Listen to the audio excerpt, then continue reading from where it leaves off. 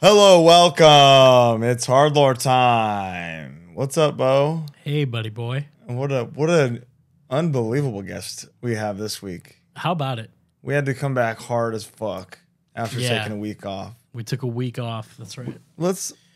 This man, he needs no introduction, but I'm gonna give him one. Modern legend, I would say.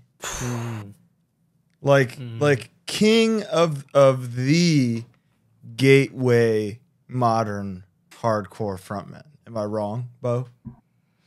No, I couldn't. I mean, gateway is in like, hey, here's the blueprint. You know? Yeah. What else is there of modern? Here's this thing that's gonna change your life. You know? There's Vogel. You know?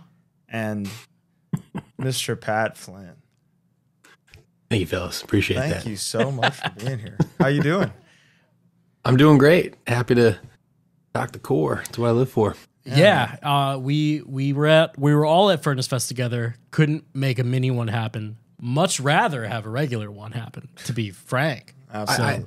I did. I swear to God, I looked for you guys. Oh, and I found fucking nothing. I went. I think the Acacia strain was playing, and I went behind the stage. And he flashed the badge. And I was like, "Hey, I'm allowed to go back here." Yeah, I swear. And they let me through. Well, you didn't find anything. We found a bunch of ghosts, so maybe that was same time. Yeah. Okay, Maybe we were in a spirit dimension while you came looking for us, and we just didn't know it. We'll get to that. Yeah, that's easy. We'll get to spirit dimensions, Pat. Don't worry. So, the premise is tour stories. And when you talk to people like bands that I know, hardcore bands that have played Africa, not too many.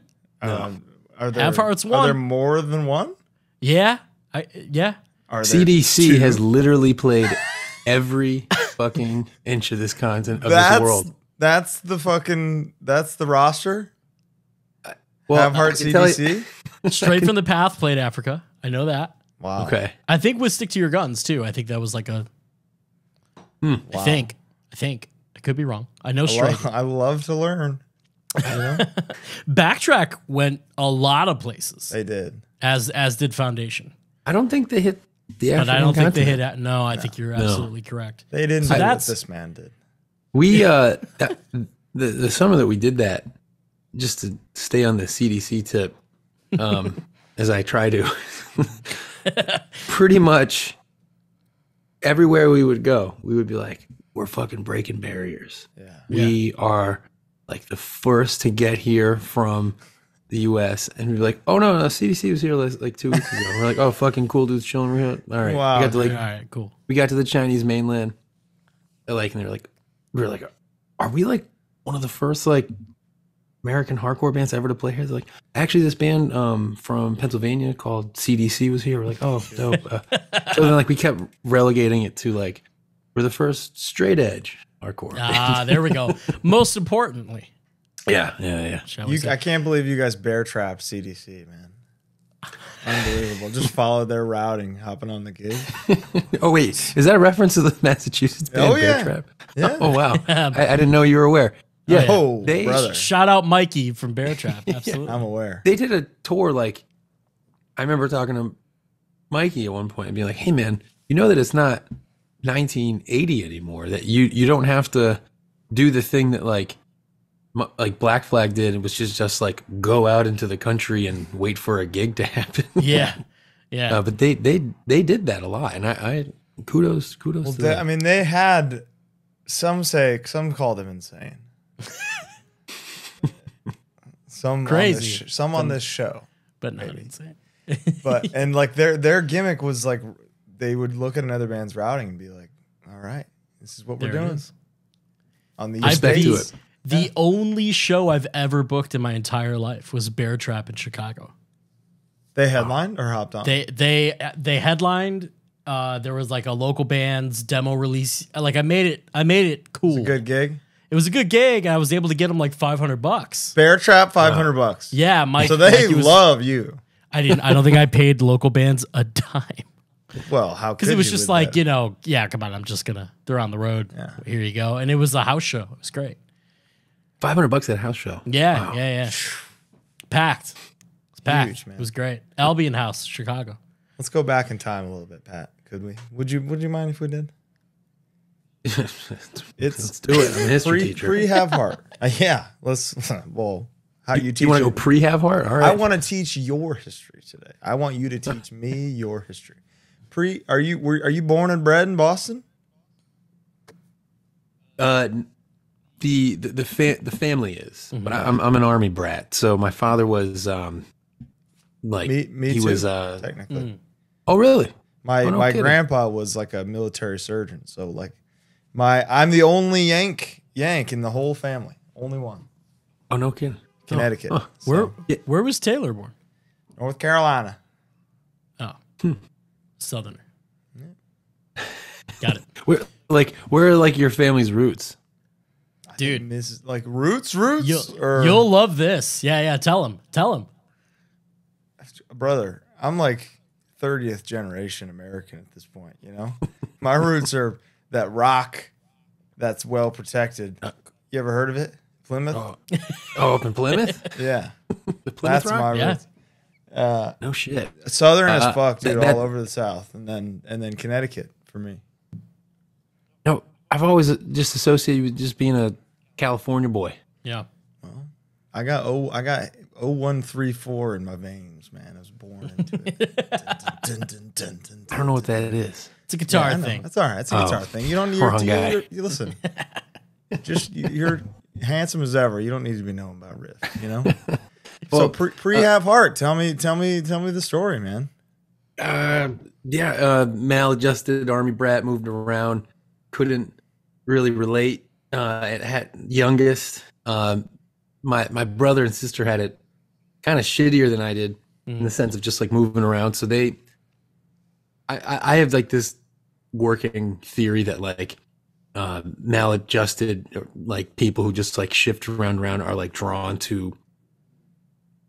They simply can't relate to like mainstream art or music. Yeah. So like, even if it was like Guns N' Roses, my brother was like very early on. I look back on like, he was like, he had to have been like 7 or 8 and he was listening to Guns N' Roses and then Nirvana came out and like, he's like 9 and he's like, yeah, this is the fucking shit. And passing it off to me and my sister, likewise, was just sort of like really into like, it kind of blows my fucking mind. She went on like this summer school trip to Paris. And that was a summer that like, I think like Belle and Sebastian put out like If You're Feeling Sinister and Wow.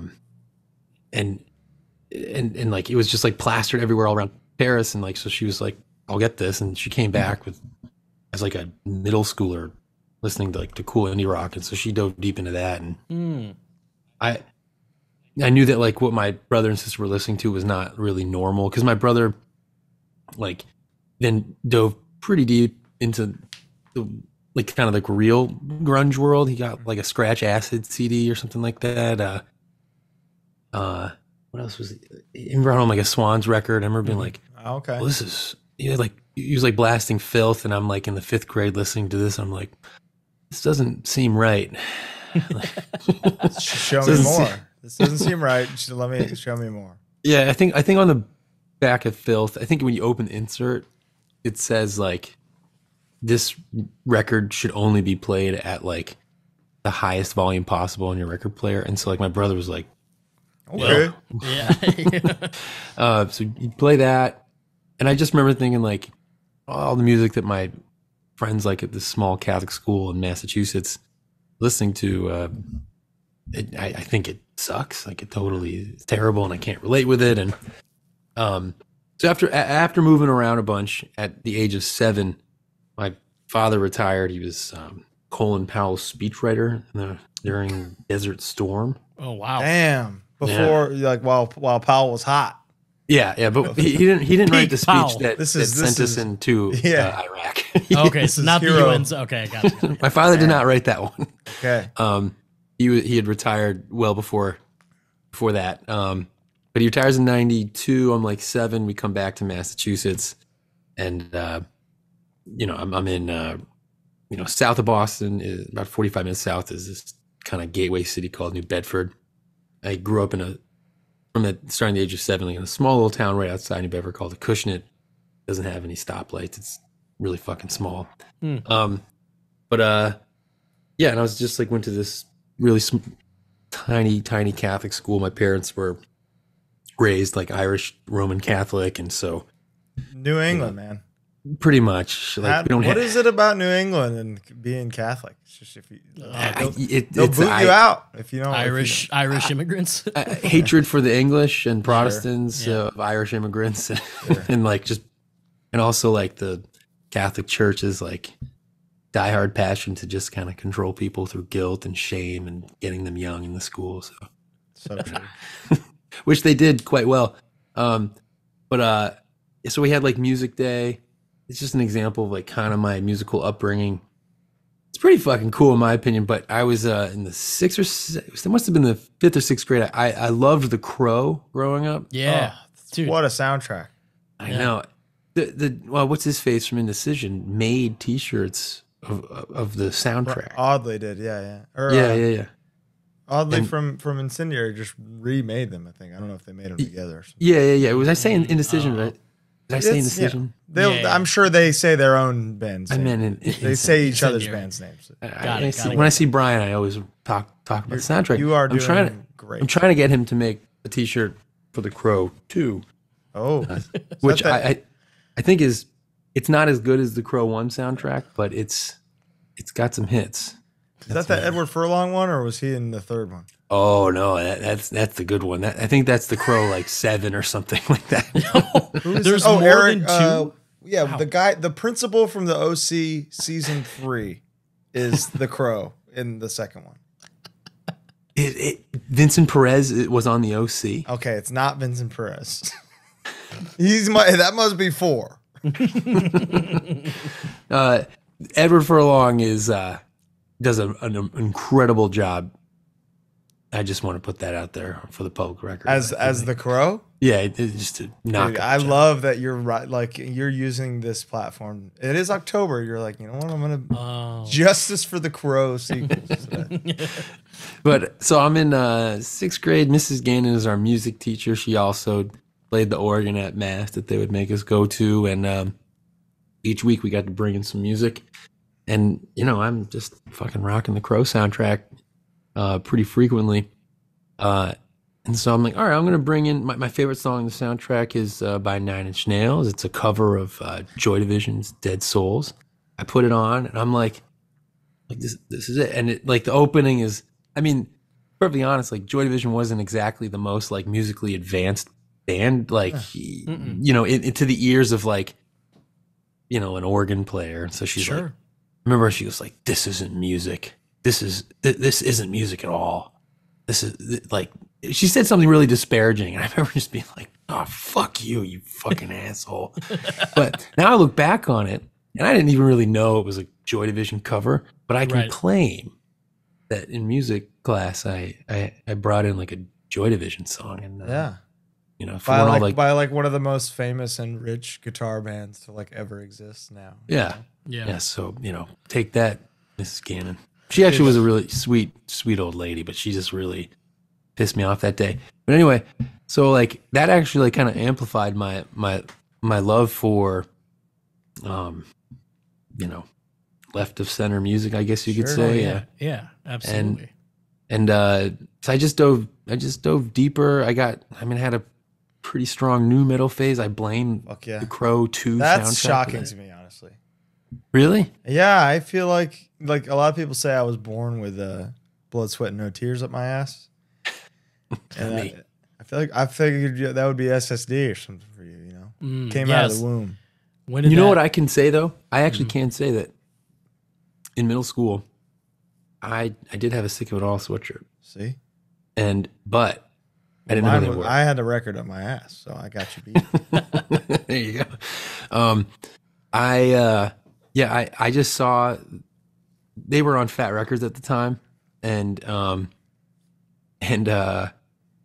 I saw the sweatshirt and I was like, I'm angry. I'll wear that. I'm sick of it all. And then every Yeah, and teacher you ever met after that was like, me too, man. Me too, buddy. Well, then so it happened. I think like that same year, some dude shot up a college or an army base wearing a Sick of It All T-shirt, and I don't think he was a fan of Sick of It All either. But that's real deal. You can look that up. Some dude shot up an army base or military base wearing a Sick of It All shirt, and my father, lieutenant colonel, retired, already worried about his like black T-shirt, Marilyn Manson, 9 Inch Nails wearing son, now sees a fucking dude wearing a shirt of the same band of the hoodie that I was wearing. So he took that and he was like, he's like, you're not wearing this. And I was like, what? I just like the shirt. And he was like, no, you're not allowed to do this. And I was like, oh, wow. It was like the one thing that he wouldn't allow. He hated. So Lieutenant Colonel finally broke on one thing, and it was a Sick of It All shirt. Well, I think it was because of the shooting. It makes it tracks. Yeah, absolutely. And I get that. I'm a parent. I might be a little. If I had no idea about like whatever, if my son got into like, I don't know, what's something I don't really know about right now. I don't really know about suicide. The sign clause. Yeah, sure. exactly. Yeah, suicide. I'm gonna or kill even my mom. Kill my dad. If he's rocking that. Even fucking the yellow Fred Perry, that got bastardized. Like my mom could see me wearing. Isn't that what those fucking guys wear? Well, no. Yeah, but no. Yeah. So that. But my father was pretty cool. I plastered my there was the local video store that would like give out like posters, and I got like the Lost Highway, movie poster and anything. I just plastered my room. There's a picture out there somewhere of me in my room, but no frames, just taped up posters. And that was so good. I had this fucking giant downward spiral. I don't even know why they made them, but Newberry Comics was just a big record store in Boston. Used to, they don't do it anymore, but like they would give out posters that are basically wallpaper. And when you buy it, it would be like this thick, and you'd be walking out with a joust out of the store. And it was like, like my birthday or something like that. And I was like, hey Dad, I want to get this poster. And he was like, all right. It's really depressing. It's a cover of Downward Spiral. My father's like, oh, what the hell's wrong with my son? Yeah. Like you having a new metal phase is truly bending my brain. I think it's just the time, right? Like it's just what was countercultural at the time. Pretty much, and it was like countercultural. You know what I mean? Counterparent is what I mean, really. Yeah, that's actually probably the better way. I couldn't even define the word culture at the time, so it was really about like kind of seeing what my parents might not like. But my parents were really smart about it because they didn't play their cards like they didn't show me their cards. They didn't really show me that they hated what I was doing. So I had trouble figuring out how to rebel. Sure. And so I don't know if they planned this, but like hand to God, I can remember the moment, but I had like a ball chain necklace and I had a ball chain wallet chain and these giant Genkos. I was like a total new lord. And I think I had heard Damn It by Blink-182 and on the radio, and I like the college radio because it wasn't, when that song came out, it wasn't like everywhere. Right. But Yeah. The college radios would play it, and it was a little bit on MTV here and there. And I remember a couple months prior, I found a CCS skateboarding magazine on the bus. Dude, absolutely. We would share, I went to the Catholic school in the same town as the public school, and the public school kids were like into skateboarding. And someone must have left a magazine. So I got it, and I was like, hey, these people aren't like, they don't look like, the Sisters of Mercy. They don't look like they're in Skinny Puppy, and they're just wearing a t-shirt and jeans, having a good time. And I was like, man, they look cool skateboarding. A couple weeks later, I hear hear "Damn It," and it's like it just has like this kind of casual but still aggressive but relatable lyrical content. And probably a week later, I looked in the mirror in the downstairs, my parents' house, and I've got my ball chain necklace on. I think my hair was like parted down the middle, and like all in black. And I remember just being like, "You look like such a fucking loser." Wow. And I would never say that to somebody else, but I was like, it wasn't you. And I like to, yeah. It wasn't me, and I was just trying something else. But I like to think that like my father or my mother were like in the background, being like, "He's realizing it." Yeah. Do you remember what year that would have been? Thing? They let me do my thing. We're gonna say, do you remember what year that would have been? Probably 90. I don't know, whatever year "Damn It" comes out. Yeah, when did "Damn It" come out? Okay. It was like 97? 7 or 6. Yeah. And the other thing is, the Boston Globe did a little expose on what the hell was happening in Boston at the time. And at the time, it was like this crazy resurgence. It was like the rebirth of hardcore. 10 Yard Fight, In My Eyes, Right Brigade. All these bands were exploding in Boston. And so they Spotlight did that, or just the Globe? I think it was a Globe. It wasn't Spotlight. It was like just, and my mother showed it to me, and she was like, "Hey, like, aren't you kind of familiar with this music?" And I was like, "Oh yeah." Like I kind of heard whispers of like what straight edge was, and so it was like kind of a perfect storm. But then then what really happened was I went to I started understanding that there was there was an unseen war taking place between who would go to Warped Tour and who would go to Ozfest. It was really like Gaza Strip style conflict, I guess you could say. Yeah, totally. Maybe that's not a good analogy. Well, it was effective. Yeah, there you go. Anyway, I was like, because of that, I understood that war. I was like, I have to take a side. I can't be caught in the fence here. You took a so side. I just dived the fuck deep into the Epitaph and Fat Records catalog. Mm-hmm. And through those bands, I'm starting to understand like, oh, there's this other even more kind of real and legit world of punk, and like, and I don't know if I can remember all the lyrics to Crass, but Crass is "Do They Owe Us a Living?" But I'll give it a try. And I didn't go to school one day, and I spent the entire day learning the lyrics to "Do They Owe Us a Living" by Crass. Wow. I can still recite them, but I was fucking committed, and I didn't understand what the fuck he was talking about as like a lower middle class suburbanite in like kind of just like regular USA, Massachusetts.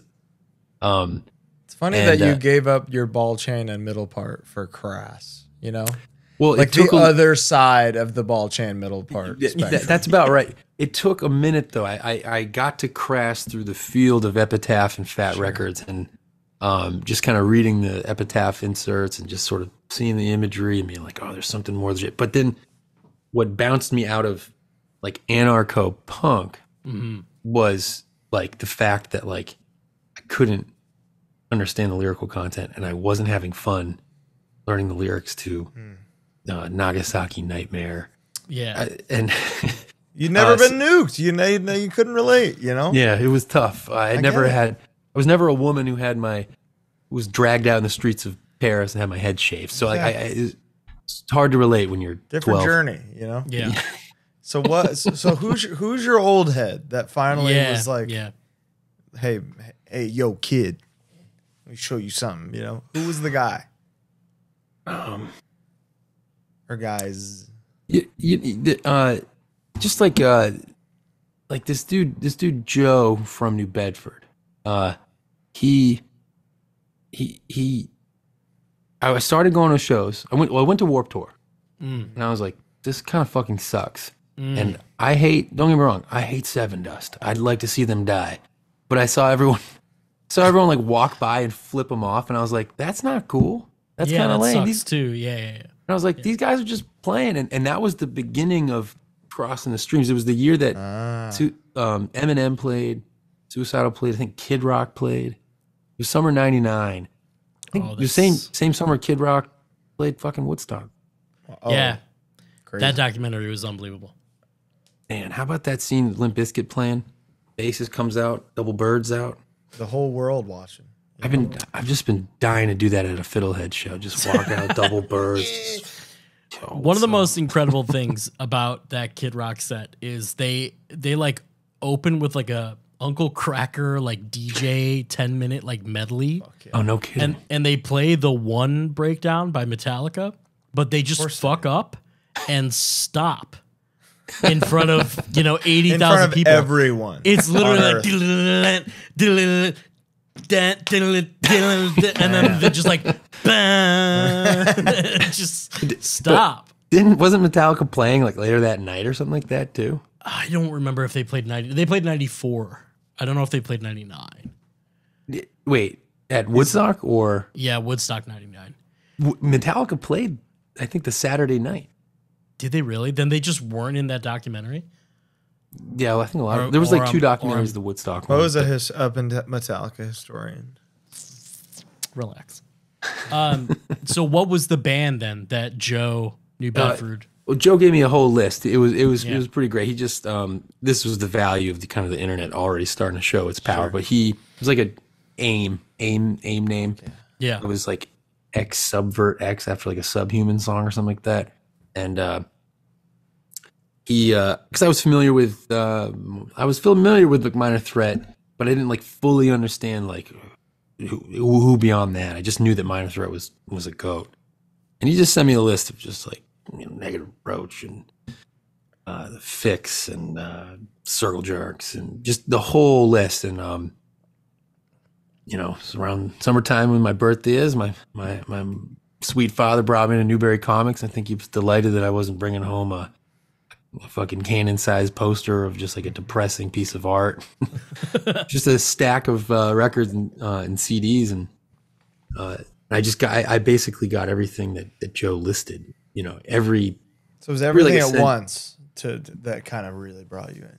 Yeah, and then I was like, oh, these lyrics aren't that hard to remember. I get, for the most part, I understand the concepts, and I was 14 at the time, so 14, 15. But my love for like the new metal stuff stayed with me. So like eventually, when I started discovering like 90s hardcore, I was like, oh shit, this is like. This is it. Like, this is kind of bringing me back to like, what I really liked. I loved the heavy shit, but I just kind of felt weird about it. Embarrassed. Yeah, some of those Limp Bizkit lyrics were a little. Of course. Oh, yeah. I mean, that's the point, though. Yeah, right. Yeah. They definitely knew how to, like bring a vibe. But, really. And like, I just remember some Korn songs. I was like, oh, this is like pretty intense. I remember listening to what's that last song on the first record, and it's just like they're pretty. You familiar with what I'm talking about here? Yeah. Is it? It's about like it's a deep display of someone basically like just pouring out their trauma from childhood sex abuse, like and I remember actual sex abuse from his dad, I believe. Yeah, and I remember just being like, damn, I just like I don't know if I have the emotional budget for this all the time, like right now, and like, well said. But don't get me wrong, like I'm down for the heavy lyrical content, but I just not in that way for me. But sure. I loved the aggression and the sound, and so discovering like 90s hardcore for the first time through really, I think was I was a big fan of Outspoken, but like I only had the first 7-inch, which was like a pretty kind of straightforward kind of Youth Crew sounding thing, and then the guitarist Kei Yasui joined Half-Heart about 2 or 3. The goat, dude. Oh, you're familiar. Oh, I'm familiar. Big fan. He showed me Outspoken's The Current, and I couldn't believe my fucking ears here. Is Kay your old head? I think with 90s hardcore, he basically is. Breaking news on HardLore here. Well, talking about breaking news, when Half-Heart's like original like support base was like pretty straightforward youth crew stews. And then Kay joins the band and we start writing with his influences. And we were all totally for it. We had heard unreleased Inside Out songs. And I was like, holy shit, this is fucking so sick.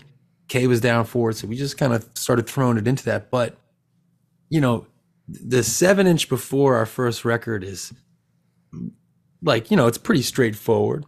But you would have thought that like we came out, judging by the reaction of our original support base of like the Youth Crew Stews, you would have thought that like we put out an acoustic album or something like that. There was total vitriol from the Connecticut straight edge. They thought that we dropped the ball with our first LP, that we were like trying to be a metal band or something like that. That's so crazy. That's so funny. But this is really good to talk about because we talk about this a lot when it's like people a lot of times assume that a band, like, and it does happen where a band comes out and within 2 years they're huge, but like that does not always happen. Seldom does it happen. And I remember Have Heart playing Chicago at Pulaski Park District, very near where I am, like on the 7-inch, I believe. And oh shit, yeah. Did Expired Youth play that? Yeah, Expired Youth played it. And it was like the day after Posse Numbers. Probably, yeah. I wasn't allowed to travel, but it was. I don't even think I went to, full disclosure, I don't think I even went to that show for whatever reason. Something was going on, but it was like, not a crazy show from all accounts. Like, well, there was no one there. I didn't want to talk out of turn, but yeah, that sounds crazy. But it's important to talk about how it's like, yeah, Have Heart at one point, and we'll get there, played to 10,000 people. You sure did, fellas. And and then also at the beginning of this band's career, played to barely anyone. 0 in Chicago. Yeah. Our show in Hong Kong had 0 attendees. Yeah, I've been there, brother. I've been there in Los Angeles. As of we've cleaned toilets in Fresno for money, essentially. Oh yeah, that makes sense. Oh my god, that checks out. CYC, was that the place, or was it pre-CYC? It was like a house show. I just remember like being like, "Damn, what am I? I might be doing the wrong thing here." Yeah. But I remember that was our first time playing Chicago. It was the day after Posse Numbers. Who was the singer? Ryan. Ryan was the singer. Yeah. Yeah. I had known a couple Chicago people. Is there a band called Time or No Escape, or no, not No Escape, Time to Escape, or Time to Die? Not Time to Die. No Time Left. Does that sound Chicago-y? It does. Some kind of time. Clock related band. Something in there. Yeah, if you're watching, let us know. Mr. Caution. Caution. It was one of his bands. I think they were supposed to play Boston, and I was booking shows around Boston for a while. So touring bands hit me up, and that was like our connection in Chicago. Okay. And that's how we got that show. We were en route to California, and I'm Posse Numbers had been shut down. It's a big fight. Mm-hmm. And I remember Ryan had some commentary about fighting at shows. But saying can't do that. Yeah. And then I remember he looked at me like, I have an additional microphone. Oh wow, nice. Hey. I remember he looked at me and goes, prop comedy. He looked at me and goes, I was just watching, I think it was Expired Youth. He goes, "You guys, you're a positive force on the scene. Don't stop. Keep going." And I was like, "Fuck yeah, man. I'm with you. I'm with you, soldier." And yeah, so that was, I think, I mean, I don't keep in touch with Ryan that much, but, if I saw him, I'd try and catch up. Yeah. But we played to nobody in Chicago. Eventually, we did pretty well in Chicago. Yes. Yeah, I bet you did. I have two questions. Hit me. Well, I guess one is more of just a statement, because I was going to talk about that. Like, when you think of Have Heart, you might not think it's spin kick music, but let me tell you, certified. It's spin kick approved, for one. Thank you. It's like, look, this is objective. I'm speaking objectively. I appreciate that. When we wrote the first kind of spin, I remember when we wrote it, we were like, oh boy, we might get some spin kickers in this. And you got them. Was it Machinist? I think that was the first. Machinist, hard as fuck, man. Very hard. That's a good song. And then there was like the interlude or something. That's just fucking shit. Yeah. Yeah. You know what's up. Yeah. Hard as fuck, dude. That's Kay. It's Kay and Costa who were like. I knew that's why he and I are friends. Yeah, it makes sense. We have that in common. We have in common. I remember. Sorry, go ahead. No, go ahead, Johan. We played Burning Fight, the Burning Fight Festival in Chicago at the Metro. Harm's Way played one day very early on, and then Convicted, who toured eventually with Have Heart, played another day. And I remember this was like Have Heart was doing well at this point. Like Have Heart was like going full steam. And we were talking to you guys, and you were like, "Yeah, we're about to like do a world tour." Yeah. And this was like, this is initially like, as soon as it was like, oh, like Pat's down to do an episode. This is what I was just dying to talk to you about.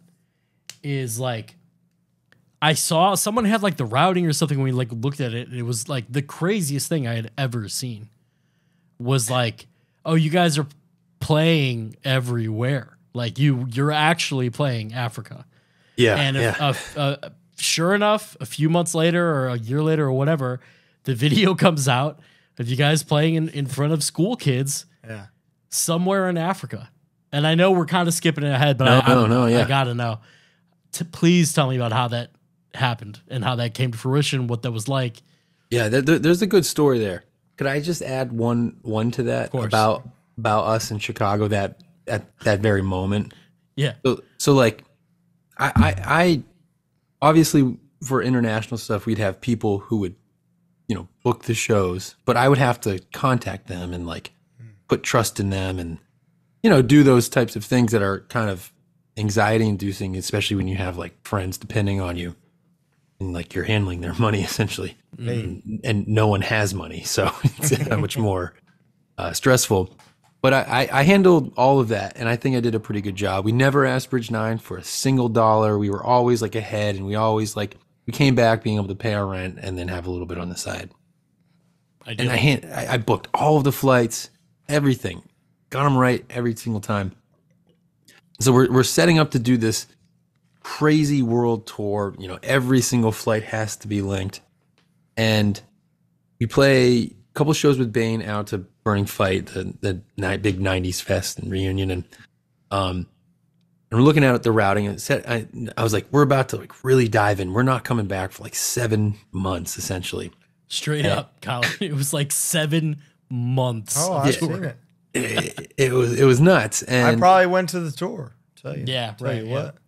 And so like, I was like, why don't we have like, before we like really like leave the States for the next 5 or 6 months, and then before we come back for like our final month and a half US tour, we'll have a day off.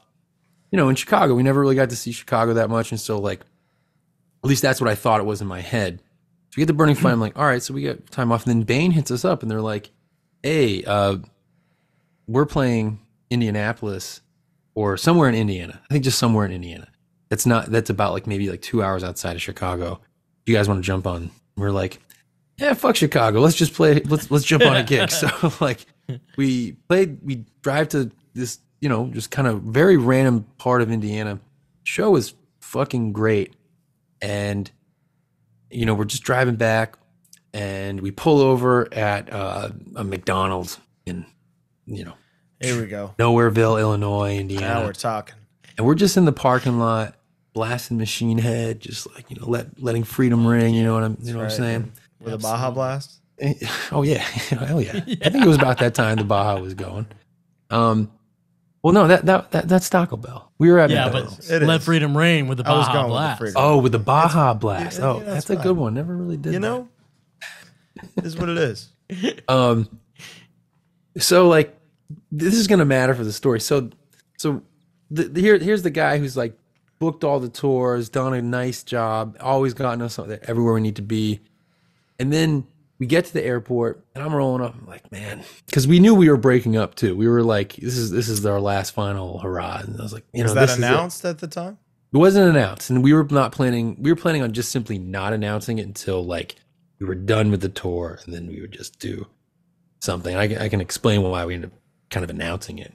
But so I get up, I go right up to like the front desk at O'Hare, and I'm like, hey, yeah, I'm flying to Beijing. I'm feeling like, because I like didn't really come from a whole lot of money, and I'm like bringing my fucking band to like China, and I'm feeling like, fuck, like this isn't some school trip. My parents aren't paying for this. Like I'm not on some shitty vacation. Like this is like we did this. Yeah. And the lady goes, yeah, that flight left yesterday, 24 hours ago. You got the date wrong. I was like, holy fucking shit, are you serious? She's like, yeah. And then she goes, yeah, you're also at the wrong airline. So like a double like fucking idiot. Like, so then she says to me, she goes, and luckily I went to the wrong place. She goes, here's what you need to do. You need to come up with a story that isn't just a demonstration of you being an idiot. Right. You need to say that you were robbed. You need to really work the emotional heartstrings of the people at that airline. Right. So turns out we did that. Oh, I had to like go up to the rest 4 guys and say like, hey, so I really fucked up pretty bad this time. This might be like a big hole in our pocket here because I don't know if we're going to get refunded at all. So you just need to look extremely depressed as we walk over there. And why don't you hide all... What's that? You're telling me you lied? Big time. Pat Flynn lies. Don't worry, I went right to confession when I got back to St. Francis. I'm going to say, man. Don't fly in New Bedford. So I go to the front desk and I tell them like, hey, we were robbed. We missed our flight. We're a band. This is all we have. And they're like, good people of O'Hare were like, we'll take care of you. And we were supposed to have like 2 different like fucking layovers or whatever. But anyway, we had a direct flight to Beijing. Oh my goodness. Whoa, you made up time. Yeah. Well, you Doc Browned. Well, we were still behind. We basically missed, like the flight didn't leave too much later, but it was direct. Okay. But we missed the day when we got there. The Paul, the kid from China who was booked our mainland tour, was like, oh man, I'm really sorry that you guys are getting here today. Like it's a real shame because yesterday, if you had been here on time, you would have been we would have been at the Great Wall of China.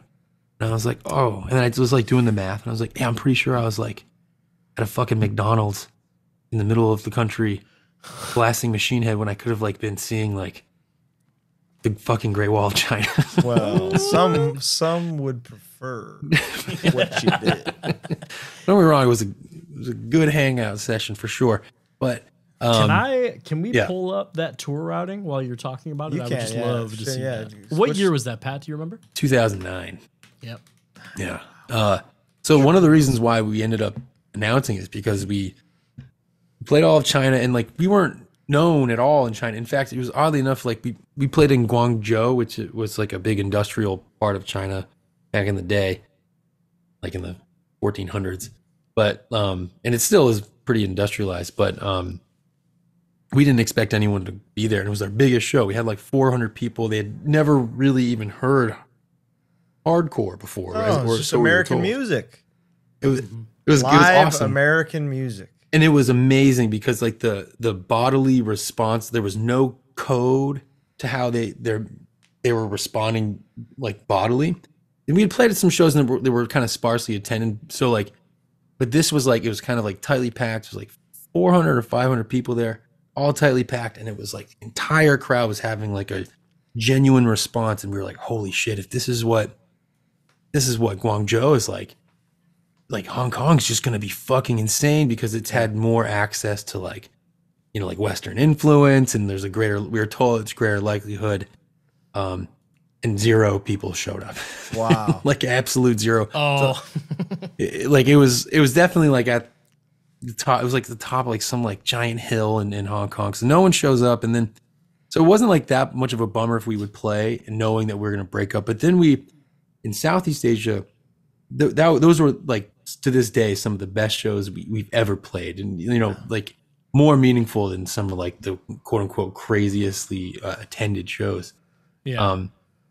But we started feeling kind of bad because like people would be like, "You got to come back," and these were kids who would like really kind of network and pull everything together with like pretty much very little that they had, and also at odds with like a very kind of aggressive quasi-authoritarian state government that wasn't into it. Yeah. So and they'd be like, "We can't wait for you to come back," and then like I think after our Bangkok show, we were just like, "This kind of feels like shit." Being like, "Yeah, see you next year," and then we're lying. Yeah, you lied again. Lied again. Don't worry, You Father just Paul be lying. heard the sins. God. But yeah, anyway, so we ended up saying, and it was, I'm glad we did because it kind of made for, I don't know, if you know something's dying, go ahead and check it out. And it was, it's just so crazy to me though, that you guys think that it was dying at any point when like you Have Hard is the example that people use of like going out on top, Yep. That was part of it. We kind of in Boston, that was just like the norm. 10 Yard Fight was at the top of their game, broke up. In My Eyes, top of the game, broke up. American Nightmare, pretty much at the top of the game, broke up. Mental was at the top of the game, broke up. Suicide But File. you were at the top of a game that had never been reached by anyone. Right, Boston none of those aside. bands had done this. Yeah. Yeah, it was definitely it was definitely cool, but we had also seen. We were also lucky enough to kind of witness like the Canaries going into the coal mine of reunions. Yes. And just sort of seeing like how that can go bad. And also like, it was also like 2009, is only really like what, like the 30th year of hardcore, I guess. Yeah. So like, wow. There was crazy way to put it. Yeah. Yeah. And so like, there were some bands who were like I remember like, it was like DOA, like some, like the Freeze played a show. I remember being like, they never broke up.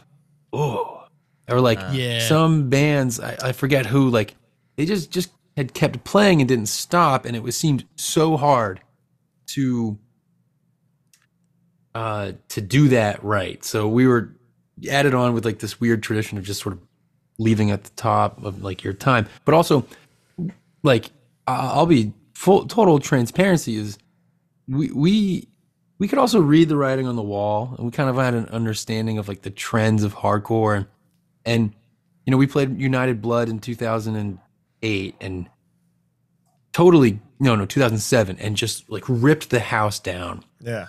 A year later we play and it was to fucking crickets. And how was the Trapped Under Ice set? Yeah. So yeah, like, yeah, right. Yeah, yeah. The 7-inch comes out, and those are like our boys, and so like there was no beef there, and we were at United Blood by way of a tour that we were doing with them, and I think like Polar Bear Club or something like that. Crazy tour. And it was a great tour, but I remember after that set, this is I think spring 2009, we were like, hey, we did 2 fucking LPs. We've toured like most of where the world offers hardcore shows. And like also like, maybe we want to do some other music, and like we were thinking like what would a 3rd LP look like, and like it can either go extremely heavy or it can kind of go in the world of, I guess, like where like Fiddlehead kind of is. Mm-hmm. And okay. And that really I don't think had been totally figured out. Title Fight was just kind of like getting off the ground, and people were starting to be like, hey, maybe this isn't a pop punk band, and is kind of more in like this kind of Sam Miami world of like punk hardcore. And so like I think they just totally sort of figured that out. But like, so like, we were all pretty like tight and close friends, and my best of best friends, Ryan and I, we had been doing the band since day one, and like we were just like everyone was getting pissed off at each other all the time. So we're like, let's save our friendships and just kind of call it a day. God, how huge, incredibly like wise. So like, I mean, self-aware to the point where like about things that you can't even tell people. Isn't it funny too that like United Blood really was? I remember one. It was I can't remember which year it was, 2009 or 10, where Foundation played and they had the set of the weekend. Probably 10 because 9 was the Bad Seed set. Yes, 9 was incredible. That was the Cro-Mag Army. That one was fucking amazing. But yeah, I think you're right, Colin. But United Blood was like the fest that was like the seal of approval on like, oh, this is the band. Here's the band. Tastemaker of the year. It was the annual. It's like, when I buy a new jacket once the overture, if you that becomes my me for the year. United Blood is the jacket. So we got China, 5 Chinas, Manila, which I've heard is crazy, but that's not 2009. That's it was a good ass fucking show. I mean, it wasn't like a million people there, but I think there was probably like 300 people there, and it was just always fucking crazy. It was like, it was nuts. when you're playing to music fans is when you like we want to see some live music. That's when you really see that hardcore. Maybe not for Have Heart because you motherfuckers were singing, but it's the only genre where people aren't fighting to be right in front of you. Right. Yeah. Generally, now for a fiddlehead, it's maybe you can't relate because. Again, motherfuckers be singing, but it's like I just went to that Aftershock Fest this weekend where it was just like Kiss and shit played, and to be able to see the stage, you have to be ass to ankles with somebody, Totally, yeah. I'm just like I can remember each and every single. The Singapore show is great. I was actually before we did this, I almost died in the shower before this. Did you slip? I almost slipped yesterday. It's fucked up, man. You guys are cursing me. It was after tubby time, and we had this like mat that our kids sit on when they're taking a tub. And I pulled it off. It's got like suction cups on it, and I got right in, and it's like super slippery underneath the mat. I straight up almost I stubbed my toe. It hurts like shit right now. But I bring that up because in Singapore, is a good little story. Fucking asshole bandmates. We're crossing from Malaysia into Singapore, and I got these giant fucking merch bags. I'm dragging them. None of these dickheads are helping me out. We have to go through the customs, going left and right. They're just having a fucking great old time, completely disregarding that, like, I'm dragging them. And I got so fucking pissed and like a total child. I was like, I just like went to kick the merch bag at full fucking force because I thought it was just like hoodies. Turns out our drummer's like the pedal, the kick pedal, like the little metal plate was exactly there. So it was like dunk right in there. My toe went completely black, like completely black. I was like, oh fuck, I think I really fucked it up. Oh, whatever. And I you just have felt, to no sell it. Yeah, I really instantly felt stupid because I was like trying to demonstrate like how pissed I was, and I just like made a fool of myself. So then we get on the bus to go further into Singapore, and I take my shoe off. My whole fucking toe is black, and this is like I don't know what is that blood, like too, right? Yeah, it's just immediate, just full deep of blood. bruising. Yeah, but if you look at the routing of that, that's like one of the first. It's like first of like first of shows or something like that. quite a few shows. How long was it black? Luckily, it was only like that for about like 2 or 3 weeks, I would say. But like, but that's like 2 weeks. That's just like, I'm coming, guys. Hang on. Yeah. Dude, Colin, in Singapore, they're so crazy about what you bring into the country that they have customs at the gate that you land in. So you get off the plane and immediately, at least when we went there, straight into customs, and they go through all your shit. And that's when you get those cards that says like, tobacco is punishable by death. Oh, wow. Tobacco? Yeah. Oh yeah. I don't fuck around. Guess I can't go there. Gum is illegal. Gum is straight up illegal. Okay, now this is my kind of place. Streets are clean. I got a gum. I got a gum phobia straight up, dude. What's the phobia? I feel like if it touches me, I'm gonna get sick. Damn. Like if I'm peeing in a urinal and somebody spit gum in there, I'll go to a different urinal. Because what if it splashes back at me? Yeah, I got somebody else's gum on me. That's disgusting. I am. If I sound weird for anyone listening, I'm super sick right now because I went to TwitchCon and I died. You went to and I don't mean to make this political because I don't mean it political, but there was a big controversy about TwitchCon not having masks. So they changed it to be like heavily enforced. Mandatory. Yep. And you had to go and get like a wristband that showed you had a negative test or your vaccination. It's crazy, man. Because Which was fine. Surrounded by mutants. Did you hear about not to derail, but we didn't even talk about current events. Did you hear about the other controversy that happened? Controversy? There was like a American Gladiators like foam pit where you would stand on a platform and knock someone off, and a certain adult film star, Adriana I can't remember her last name, how you say it, jumped off, did a toe touch and just like fell on her ass into the foam pit and broke her back in 2 places. Oh, wow. And is in the hospital getting surgery. Wow. Like that weekend. It's too bad. Workers' comp, brother. Yeah, right. Yeah, but brutal. I got really sick. I slept for 17 hours the other night. I basically go to a super spreader event for a living every day. It's like 2,600 kids really in my school. Do, man. Dude, so, yeah. Or you teach high school? Yeah. My stepdad is retiring from teaching high school. Oh, no kidding. Yeah, I'm kind of looking forward to that. Yeah. Yeah, what, 25 James, years left or so? I'm sorry. You're good. The singer in Harm's Way is also a high school teacher, and he is? Yeah, and he often says, like, I've probably had COVID like 5 times. Like, there's no way. Yeah. It's just totally. Kind of like you're around all these, like what did he say is like, you'll get the emails of like potential, potential outbreak, whatever. And outbreak it's notice. Like, every day. It's just like, what are you going to do? Well, let me ask you guys. Well, sorry, you go ahead. No, I was just like, it was when it was like in full force. I was just like, it was a nice little microcosm for like the rest of the world, because I believe that basically everyone is a 16-year-old. But like, they would go in the hallways. No one have their fucking mask on. We'd have these arrows on the hallways floor for kids to follow. No one paid attention to that. It was just, it was a wonderful effort. Yeah. But like, nobody gave a shit. And I was like, there's no stopping what's coming. I'm just going to get this shit. So it is what it is. Have you got it more than once? I think I got it before everybody. I think I got it at LDB. A lot of people think that.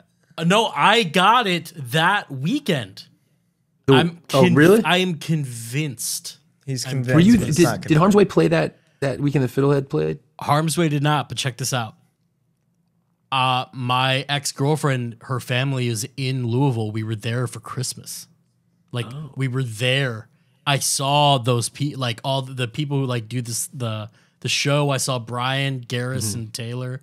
Like, I saw them. I was deathly ill that whole week.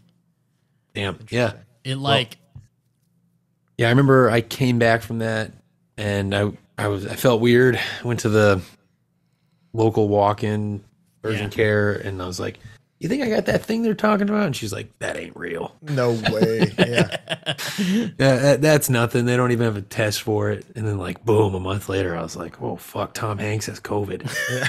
Oh my god, dude, that was. Remember, everybody was like, "Tom, fucking, like, what do we do?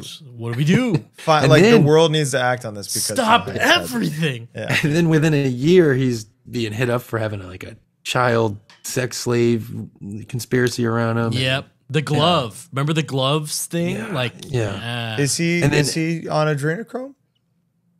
I think so. Is he one of those? Is he doing adrenochrome? Yeah. I gotta get on that, man. That adrenochrome. I know a guy. I would not fucking hesitate. Let me ask you guys something. There are legendary merch items that kind of define generations of hardcore. You know what I'm saying? Yeah. 90s, what would that be? Probably the Sick of It All shirt, because everybody wanted one because it said Sick of It All, and somebody would mark. Or like an Earth Crisis basketball jersey. Earth Crisis, the Earth Crisis recycle shirt was big for a while. That was a big one. Cabal, just Cabal gear. Cabal in general. Yeah. Let me tell you about one that defined part of my generation. Wait, there's one more though. Right before. Yours Come? No, right before that. The AN zip up, dude. AN was big. The Bane hoodie, of course. Yeah, I mean, like, iconic everywhere. Okay, but let me tell you about one.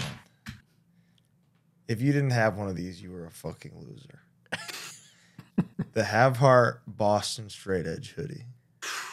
Whew. Generation defining. Does that I can reveal what we ripped that off of. Please. If you look at this is HardLore. This is exclusive. Yeah. we're gonna let it roll here. All right. Outspoken survival. Boom. Just took it. Spit take. Full on. Anyway, no, that we took. Which one did you have, Bo? Which one of? Yeah, which colorway? I had a black. I have definitely a black one. Oh, no kidding. But I don't. Oh, mine was green. No shit. You guys had that shit? I would have had the fire screen, dude. I would have never guessed that you guys were riding. I was obsessed. Here's let me say this. I've said this before, but I was all in on Youth Crew, everything and anything adjacent, including like post-hardcore DC stuff, Rites of Spring, Embrace, like all that shit. And out of all the straight edge shit that existed outside of like Youth Crew shit, Boston, like the early, like Last Rites, SSD, DYS, like all the Boston Crew shit, like blew my whole mind. Yeah, that's good. So there was a zero, like I had I have it right here, the Stand and Fight Edge hoodie. Like I couldn't. You have the Stand and Fight. I have the Stand and Fight one. Yes, I got the long sleeve. Do you have the Impact demo? The band before the band was. I have the Impact demo, or I had it at one point, and I got it. I got it through a distro that was related to John Caution, something with him. Oh, but yeah, I mean, it was Bridge 9. I mean, it was just like I would go on that every fucking day and find someone's Soulseek library and then figure out what we were listening to. Yeah, straight digs. This is a council of 3 of the last Edgemen. Okay, the last real Edgemen left. So, and that's what that could get me. You know, be like, oh, they're a straight edge band. All right, I'll check it out. Yeah. It's still to this day. I feel that way. Okay, like, oh, really? Okay, let's check it out. Keep talking. I want to find this hoodie. The hoodie is fucking. It's relevant. But anyway, so you know, I didn't hear the 7-inch or anything. I came in at first LP. Oh yeah, okay. So I come in at shinting, shinting, shinting, and I'm like, well, yeah, of course, of course, I want the hoodie. Glad you enjoyed. That was I'm trying to think like what kind of explained those moves. It was definitely K, but like I felt like we had like a little bit of a pass to do that, because if you look at some early Bane songs, they're heavy as fuck. There's hard stuff for sure. I've toured with them many times. I know the fucking discog back and forth. Yeah, so I felt like we could, you know, because I was like pretty, you know, melodic hardcore in my eyes kind of guy, and but like, you know, they offered the green light, and I didn't think that we were gonna really burn too many people, and it also just kind of gave us something new to do. That and like this is something I meant to ask you earlier. Like Boston was kind of like the home of scary guys, big time. You know? Yeah,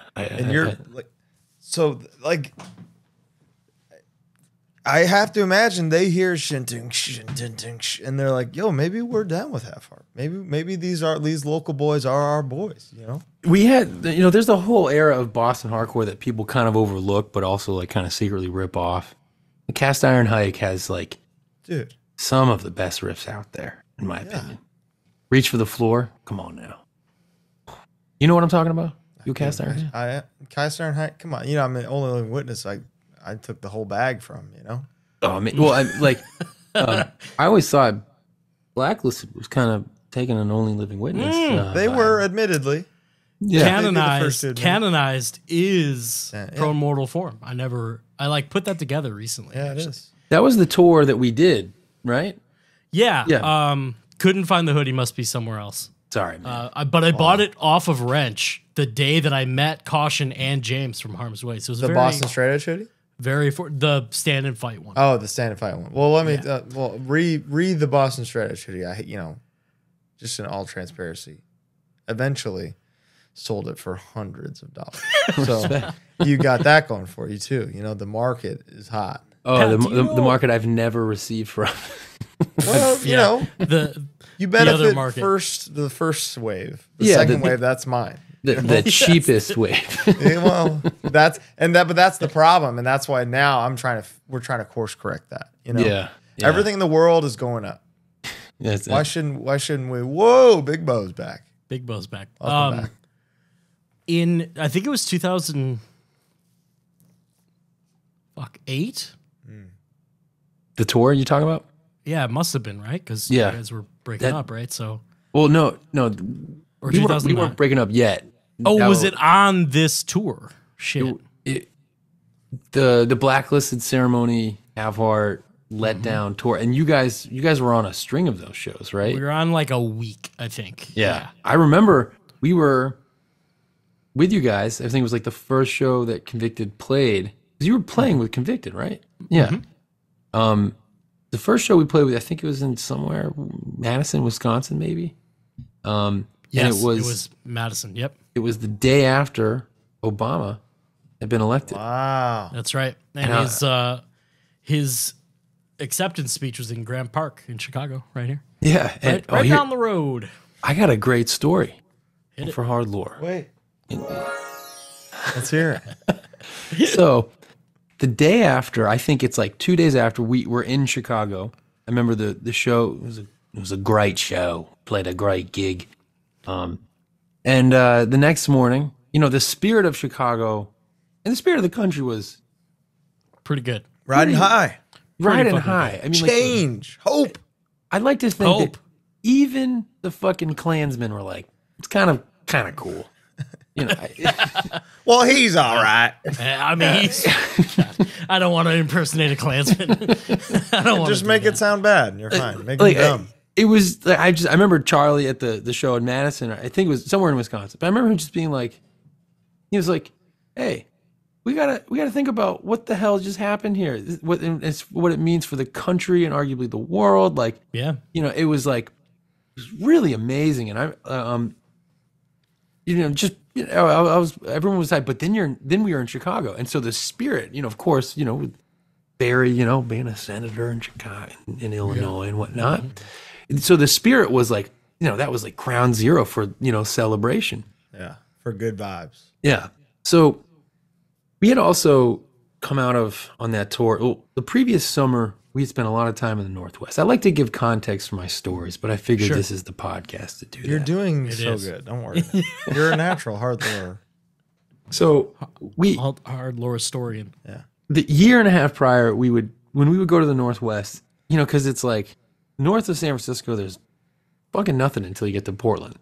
And even in Portland, it was a little shot then too in the early 2000s. So like when we would play in the Northwest, it would be like 4 shows we play. We play Portland, Seattle, somewhere else in Washington, and then Tacoma. Maybe Tacoma, Spokane. or maybe Spokane, and then we would do a Vancouver show. Yeah, but because everything was like kind of close by, we would stay at like one person's house in Seattle. Isn't that the best? Having a home base for a weekend? Best. For almost like a week, actually. And best. our friend Aaron, who was that band? Black Breath, I think he was in. Yeah.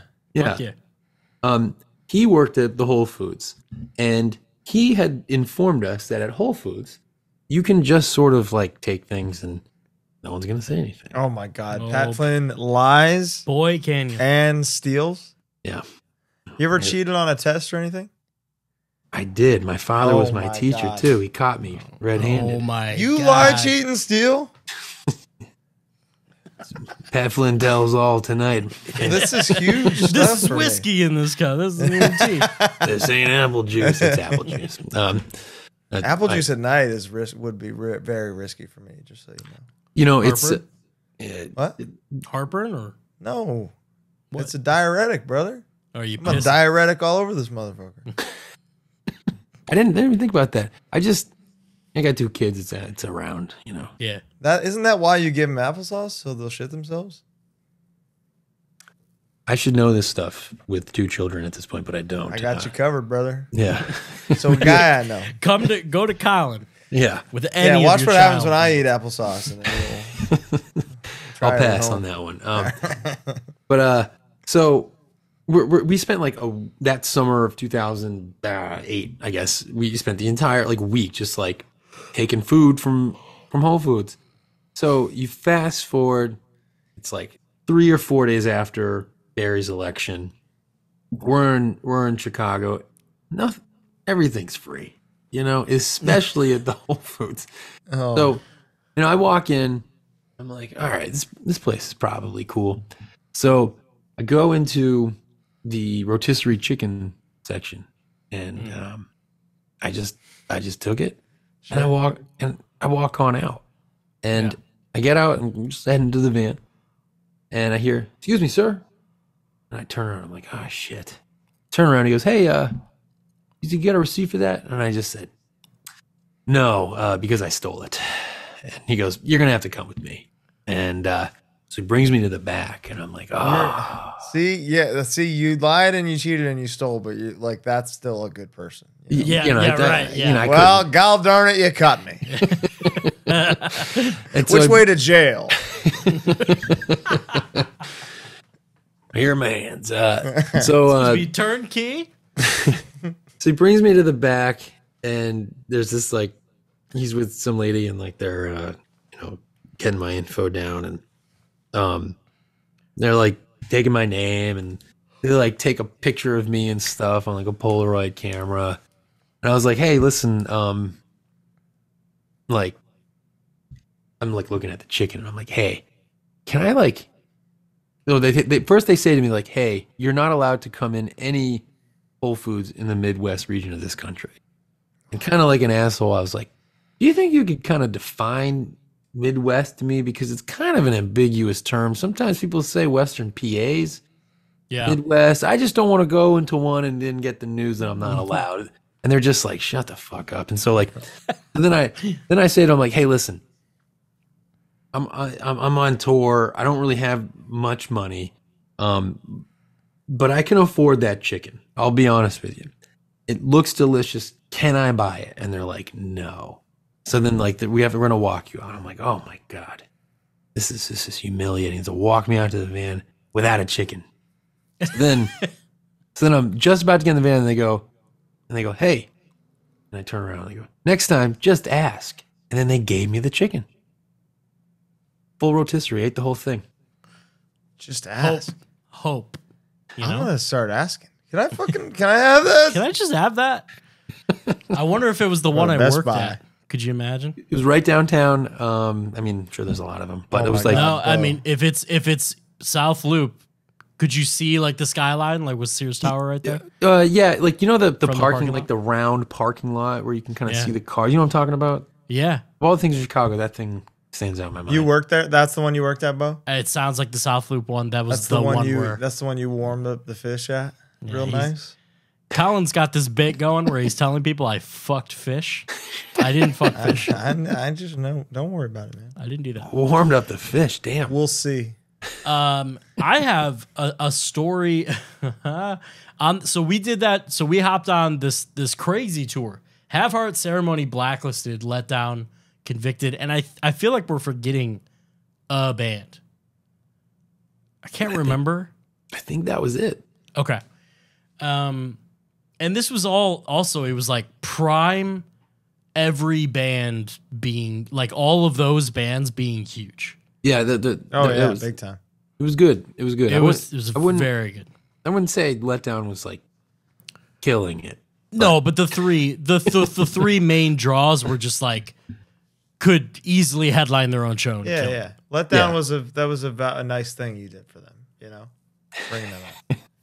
We used to, so Bob sang for Let Down, and on a Harm's Way, and I've talked to him about this, so it's like not weird or anything, but on a post on Bridge 9, his Bridge 9 name was Bob Down, like Bob X Down or something. Down. Yeah. And in reference to a new Harm's Way song or whatever had come out, he just said, "Not into it."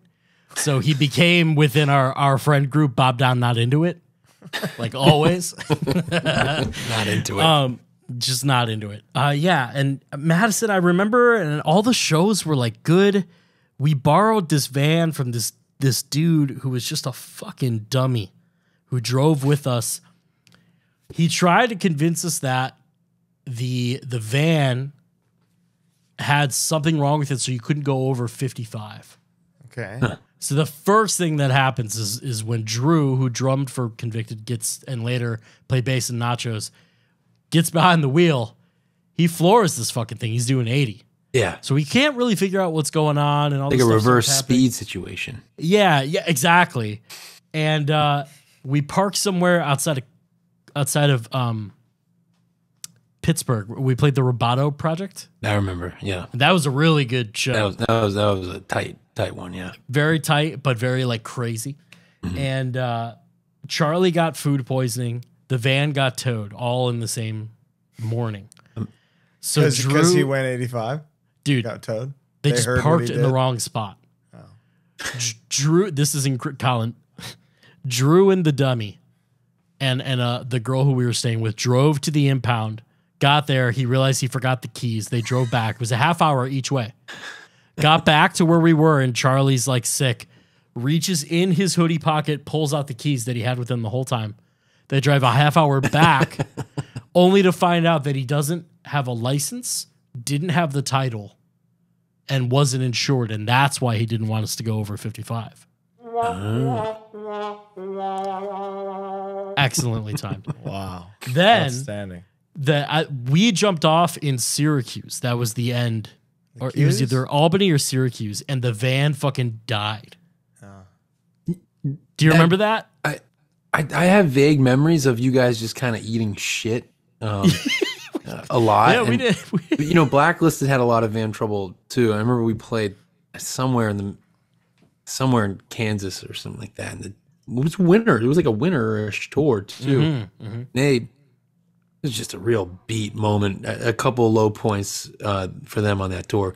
We had zero van trouble. We were just having a great. You guys are blessed from the top. Roman Catholic. They had you back. They had you covered, man. You confessed every time you. Yeah. I mean, every state, every town's got themselves a good old Catholic church in there. I got one right here. Right? We just 20 feet away. We clean up every morning. No, but hey, I remember that Syracuse show. I don't know if you remember it, but I remember it being fucking crazy. The memory in my mind was like it was totally packed and it was unbelievable. It was like the Polish Hall, or something. It was literally called like the Polish Sports Hall. Yeah, and I've played there other times too on other tours. I can't really remember what, but there was like a sea of people, 600 people in like a gymnasium that wasn't. Some of those ceremony sets on that tour. To this day, I've just. You know, like it's so cool seeing everything pop off for Turnstile. You know, I've seen like enormous shows, but like, man, some of those fucking ceremony shows were the craziest shit I've ever seen. It's like enormous reactions at a reasonable size show now where the reactions don't even compare. Yeah. We played Detroit at the Majestic upstairs.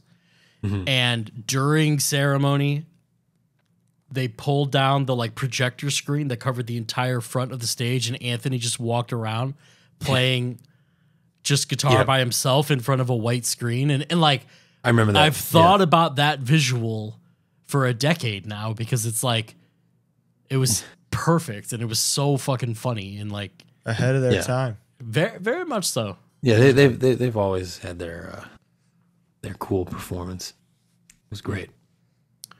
But they haven't played a small little music school in East Rand. That's exactly where I wanted to come back to. Okay. Well said. That's where we are. So please bring us back to after. So just real. I don't need to go through. We don't need to go through the whole routing, but after you leave. So second LP is way released by this time, right? Way in terms of like a year prior. Okay. We put it out. It came out in 2008, and then December 2009. We're saying "C'est la vie." Okay. It was just kind of crazy in hindsight. It's crazy. Like a year after it, you know. You guys were crazy. Kiss. I've been saying this. Yeah. I don't know what we were thinking. You were thinking, this is what we're the gods of this shit, and we want to stay the gods of this shit. Well, there's nothing cooler than doing something exactly how you want it done. Yeah. And we felt right about it, and but the fucking here's some fun little we had a lot of losses in the band, a lot of fails, a lot of real brick moments. So here's some more context for the East Rand thing, and I'll get to the South. East Rand High School is the name of the school that we played in Johannesburg, South Africa. But so like here, I'll be quick with the context. But like our first European tour was a scene out of Band of Brothers, and it was just it was terrible. It was the Battle of the Bulge. It was in the winter. No one showed up to our shows. We are all one great Band of Brothers on this pod. Okay. This was like we didn't have our first LP out. We were writing it. Me and my best friend who was in the band, we were like beefing each other. I remember there was this one moment where I was like, I just kind of like left the venue because, you know, we had like a little tiny argument, and I walked into this like random snowy Austrian town, and there was just like a very well-dressed man begging for money. And I was like, this is the bottom. And then like I found it. Why is this guy so incredibly well-dressed and begging for money? What's the way of the world here? Next day, van breaks down. The one Euro guy we liked was like, he was going to come with us on the rest of the tour, like throughout Poland. He was like, I'm leaving. And he left into the middle of a blizzard. We never saw him again. And oh no. So then but then we put out our LP and we go to our second European tour, and it was just us, and it was in the winter. And again, it was just us, and it was in the winter where most bands don't really typically tour in Europe. And we fucking killed it. We sold out of all of our merch within like 3 shows out of like 8 shows. And we brought a fucking shit ton too, but not too much. So we look at that perspective and we're like, all right, cool. We're gonna fucking destroy next time, you know, merch wise, when we go back to Europe. The second time we went back to Europe, it was with Bane, and a couple of the shows were some Gorilla Biscuit reunion shows. We were like, and it was like a month and a half long. So I was doing the launch. This is like one of the few times I messed up with the merch orders. But so I'm thinking, you know, like we killed it on an 8-day tour in Europe in the middle of the winter when, you know, no one's going to shows. Ran out of merch in 3 days. Now the record's really set in. Our fan base must have only grown from now. Plus we're going to be with Bane, and we're doing GB reunion shows. We got to order fucking mountains of merch. Absolutely. And boy, we did. We had 15 body bags completely fucking filled with merch. Each one weighed 100 pounds. I packed every single one of them the night before we left for tour. Every single one. Each one weighed 100 pounds, dragged them all down. So that cost $1,000 to get to Europe?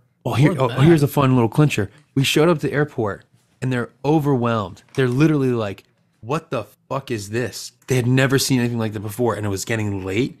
And the lady just said, whatever. And she just gave it to us for free. Unbelievable. I know. But you might think, you guys, I might be start going to fucking Catholic Church, brother. I might start asking for forgiveness. I gotta be clear, I haven't really been much of a, just for the listeners out there. Geographically, though, yeah, you got a choice. Yeah. It's just part of it.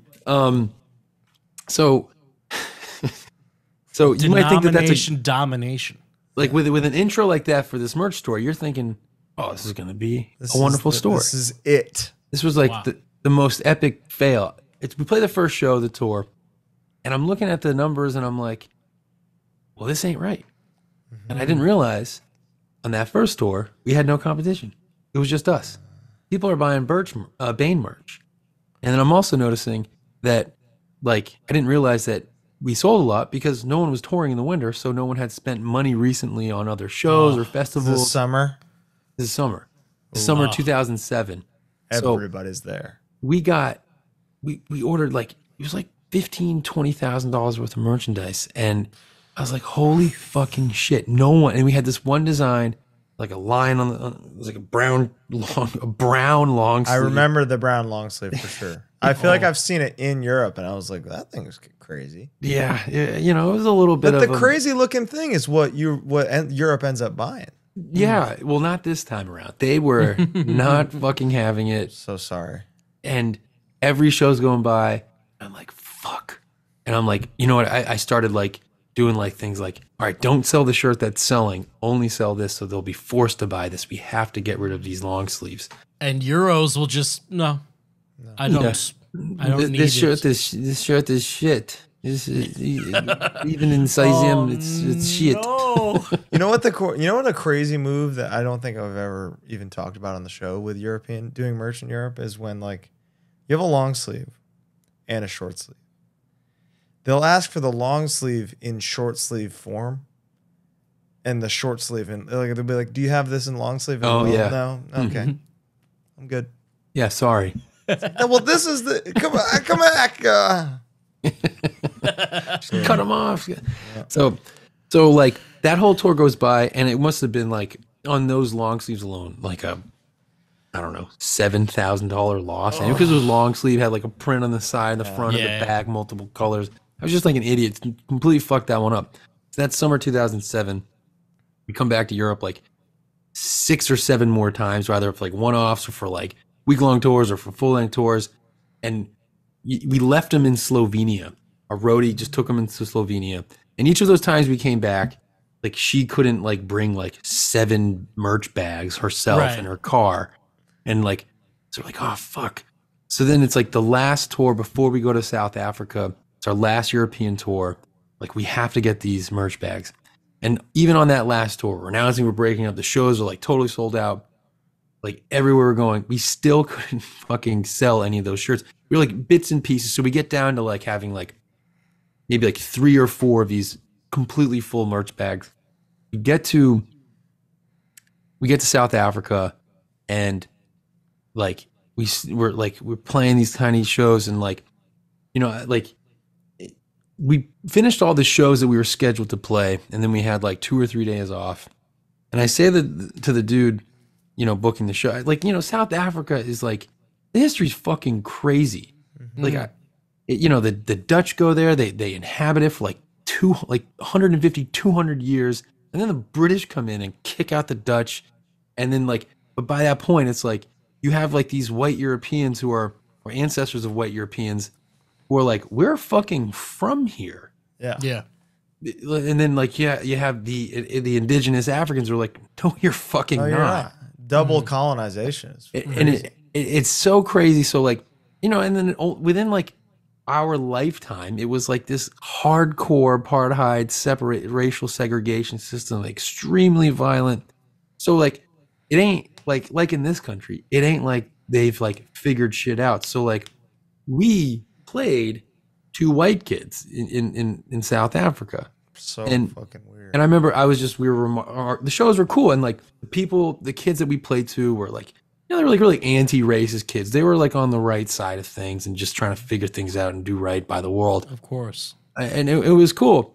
But I was just sort of saying, I was like, you know, it'll be interesting to say that like, you know, when people ask like, oh, how is South Africa? I'd be like, you know, it was cool, but we played to 0 black people on the continent of Africa. Like, and so the dude who was like organized our shows, he's like, I understand what you mean. And he explains the history of the racial segregation and whatnot. And I was like, yeah, I totally get it. I'm not complaining. I'm just, you know, that's a feature of this country. And he goes, you know what we can do? My next door neighbor is a principal at like an all black music school. This is all I've ever wanted to know about. This is I just need you to know how the world is burning for this. Yeah. So and he's like, you know, here's what we can do. Like, I can give him a call, and you can, you know, I'll talk to him, see what he says. And so he comes back and he says like, why don't you guys like kind of come by the school, and we'll meet you in person. And we would have had still like 2 more days off after this. And then then the principal will make a decision, you know, if he thinks it's right, because it's a school, and like, you know, maybe you could play in a classroom. It's like some cross-cultural connections.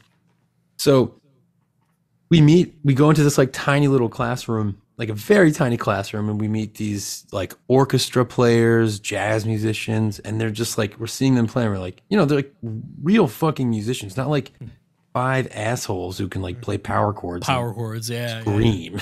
Like, so like, we're like, wow, like you guys are pretty cool. And so the kid tells us like, oh, the principal's still like, yeah, you guys come in, just, play a song in a classroom, and it'd be like a nice human moment here of just exchanging like music, one side of music to the other.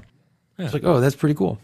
So then we show up the next day, and they bring us in an auditorium, and there's like, like 100 chairs set up, and there's like a kind of a big stage, and I'm like, oh, well, that's in a tiny little classroom. This it looks this like, evolved. Yeah, it looks like there's an audience too. This ain't what I signed up for, but so then their school band plays, and we're to play after them, and like I'll basically at this point in my life, like I'll go on, I'll like Fiddlehead's opening for Turnstile, at one of their Boston gig, and after this experience, I would happily play after Turnstile as with any of my bands, because I've already dealt with this experience of having to play after this band from the East Rand Music School in South Africa. Like it ain't gonna be harder than that. Like anywhere. So, I'm watching them. I mean, I'm sure we've all been there where we're like watching the band playing before us, and we're like, oh, fuck, this is just gonna suck so much cock. Like we're in the wrong place, and let's just leave right now. No one's even gonna watch. It's gonna be humiliating. So like that's how I'm feeling watching this band play. But it had the added tone of this kind of like ignorant white American man, who's like, all right, like, well, let's show you how it's really done. Like, it had all these terrible tones that I'm like completely aware of, and I'm like, I just can't bear it. And they're gonna sit there and they're gonna fucking laugh at us, and they're gonna be like, this band of idiots fucking suck. Because when their band was playing, it was real jazz. Yeah. And like, I don't know if you've ever been to like a real jazz show, but the first time I went to a real jazz show in Boston, it reminded me of the first time I went to a hardcore show, because there was a coded language. People were like, yeah, and like clapping at a time. I didn't understand why they were clapping. Like when at my first hardcore show, I was like, I can't believe people are singing along to this. This isn't like a mainstream radio band. So it was like this whole like culture, and like it's all this improv stuff. One person takes the lead, walks it back, and you pass it off, and it's unspoken. It's far more complex than I think what we do in hardcore. I wouldn't even go near it, because like you just have to be totally immersed in it. And this is what these like 10th graders are doing, no problem. And then also our actual drummer, who probably could play with them because he's so skilled and like, classically trained, wasn't with us. And we had a fill-in who was just doing his best. Mr. Champ? Was that Champ? It was Alex Gadberry. Okay. Oh, not Champ. He was playing in Shipwreck. Okay. So fucking Alex, he's doing it, and he did a fine job. So then we get on stage, and I'm like, oh my God. And it was cool. And next thing we know, kids are like, they're out of their chairs, they're screaming, they're like, ah! And like at one point during one of our songs, like shouted out their high school, and they all shot up out of their chairs. They're taking their red sweaters and they're swinging it around. If you watch the video footage, one kid is like actually skanking, another like authentic, like bodily response to hardcore and you name it. And so then at one point they're like kind of crowd surfing, and the principal is just there with his arms crossed, just being like, what the fuck did I like allow here? The kids are like totally just like raging, and it was totally great. And then we just gave all like the 3 bags worth of shirts to those kids. And they were like, that's awesome. And they were like, fuck yes. They were like, I want one. It was like the that perfect, changed their like, lives. It was the perfect setup. And I this one kid, forget his name. Shit. He goes to me, he goes, tell Obama I said hello. I was like, I oh will. man, I'll do my best. And to this day, I've said, if I ever meet that son of a bitch, I'll tell him. This kid in South Africa wanted me to tell you hello, and he's probably like 40 now, but nonetheless, though, living up to my promise. It was he probably lives in fucking Alabama now.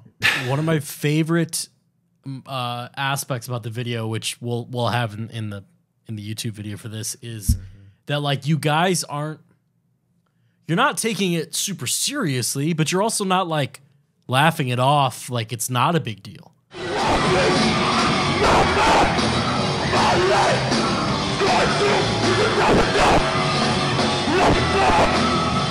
Yeah. Like all of you guys on stage are very into it and are just like enjoying the moment. Yeah. And I think that that's a really unique aspect of what, even the message of what Have Heart was. Was just like that's a good observation. We it would have been real easy to be like, well, this is a fucking joke, and that probably wouldn't have translated really well to them. They would have been like, and there was no way that we could with what they presented to us. It was and how do you not have fun? Yeah, it's so cool. It was great. But me and like my best friend JD, he was the singer of Shipwreck. They were on that tour list, and I should say that they went to South Africa a year before, and they were the ones who kind of reported like you guys need to go. You should do it. Wow. So they were CDC, the ones when they got to South Shipwreck. Africa. They were the ones who were. Wait a minute, CDC was here before. What the fuck? CDC was here. Flags stamped everywhere. CDC's gonna play on the moon soon. Are they still around? I don't know. You could be their new singer, probably. Could be. They've had quite a few. Had a few. So let's fast forward and let's talk about potentially the largest hardcore show that's ever happened. There's a lot in between there, bro. We got Wolf Whistle. Fuck. Not a lot of tour stories for that band. Yeah, all right. I remember what the shirt was. What the typo was on purpose, right? That was the gimmick. Oh yeah, Wolf Whitsley, New Bedford, HardLore. New Bedford. Yeah, I liked that. Yeah, that's Trevor Vaughn's brain. That was a good one. You were coming out like, yeah, I wasn't having fun, but now I'm silly. You know. Now I'm having a good time. Yeah, I'm having fun. That was pretty much that was a little conscious. I just let Trevor run the deal, but. Yeah, I contain multitudes. You do? I can be serious and I can be silly. When did you discover that you could do the Fiddlehead voice? Like, where did that kind of come from?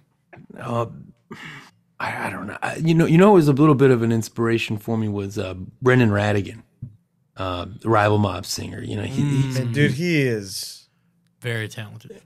He's next level. He's got pipes, and he did this band called Lovely Lads before Rival Mob, and he's from the New Bedford area, and I grew up watching him. Just great vocalist, could scream like no one else, and then he did this kind of like oi-ish band, Lovely Lads, and I was like, oh damn, he's like kind of like singing, and he and my now wife lived together at one point in Boston, and I came home one day and he was blasting Ignite. He was singing like Zoli, like actually hitting the notes, and I was like, oh my god! And what I discovered is that I think that he kind of came into his world of singing by way of modeling Zoli from Ignite. Little side note, but dude, that's unreal. But I could be wrong. Don't quote me on that one. I only said it on the public record. But I remember seeing him. I was like, you know what? Like, I appreciate his daringness and like, he's just putting himself out there a little bit and he's making it work. And I don't know if you ever listened to Magic Circle, but he's just. I was like, got it, man. Like you can. I recently went to a vocal coach just because I was curious. I was like, I just want to like not blow out my voice or whatever. And I was told like, if you learn like 2 different strategies, you'll be pretty good. And my vocal coach actually got me to be sounding like Robert Plant. Like here in my office, I was doing it over Zoom. And it's really interesting. If you just learn a couple techniques, you can really project yourself. But I would say Brendan was, he kind of just helped me go like, you don't have to just do just a screaming thing. And also who fucking gives a shit? Like, so my sister's love for like really good 90s indie rock Yeah. put me in a way of just sort of wanting to do that. But I also like, you know, I'm a member of the Core at heart. So, you know, bands in that world, specifically Sam I Am was always really super influential on me with Fiddlehead. And I just, that's all. Sam I Am and I'd say Archers of Loaf have been kind of like the two things that I've just been wanting to kind of chase after. Interesting. And thus you now have the distinct, rare honor of being like the guy in these two very different bands who are like Fiddlehead is getting right up there with the heart, brother. It's You're cool. doing it. It's cool, but everything with Fiddlehead is just gravy. No stress, no pressure. Absolutely fucking nothing. After Have Heart, like, you know, like some of the shit talking on Have Heart was pretty intense sometimes, and it really was. In California, a lot of it there was a kind of a whole. It was like to a lot of people, it was like there's hardcore kids and then there's Have Heart kids. Yeah, it was crazy. It was and very real thing. Yeah, totally. And I remember just being like, "What the?" And it was kind of quick and out of nowhere, and like so. And I remember being like, "Yo, we're not posers. I don't know what the fuck you're talking about." Like Come on. So, but like, and so I remember I kind of got lost in just like kind of watching some of that shit, and I was like, I don't give a fucking fuck. Like, I cannot live my life, you know. All I really want to, I love making music with friends and like hanging out in the process of it. So I just like, you know, and after that, I just sort of like anything I do is just like, I'm never gonna try and like make it, you know. That just sort of seemed like death. And then because like, not that Have Heart was ever trying to make it. For a moment, I was like, you know, we were pushing. I think with our second record, I really wanted it to kind of like stick and outdo our first record, and that's where I kind of got into a bad headspace and was like, I think giving a little bit too much of a shit about what people thought. But it was a real bad time. What happens with art, man? Totally, and it was distracting, and it got in the way of kind of just the process of enjoying it and the point. Yeah, totally. And so, yeah, everything after that, like, you know, prior to hardcore, you know, my love for history and teaching is just like, I'd say it's probably equal level with hardcore. So, and the money in the hardcore world ain't exactly it ain't amazing.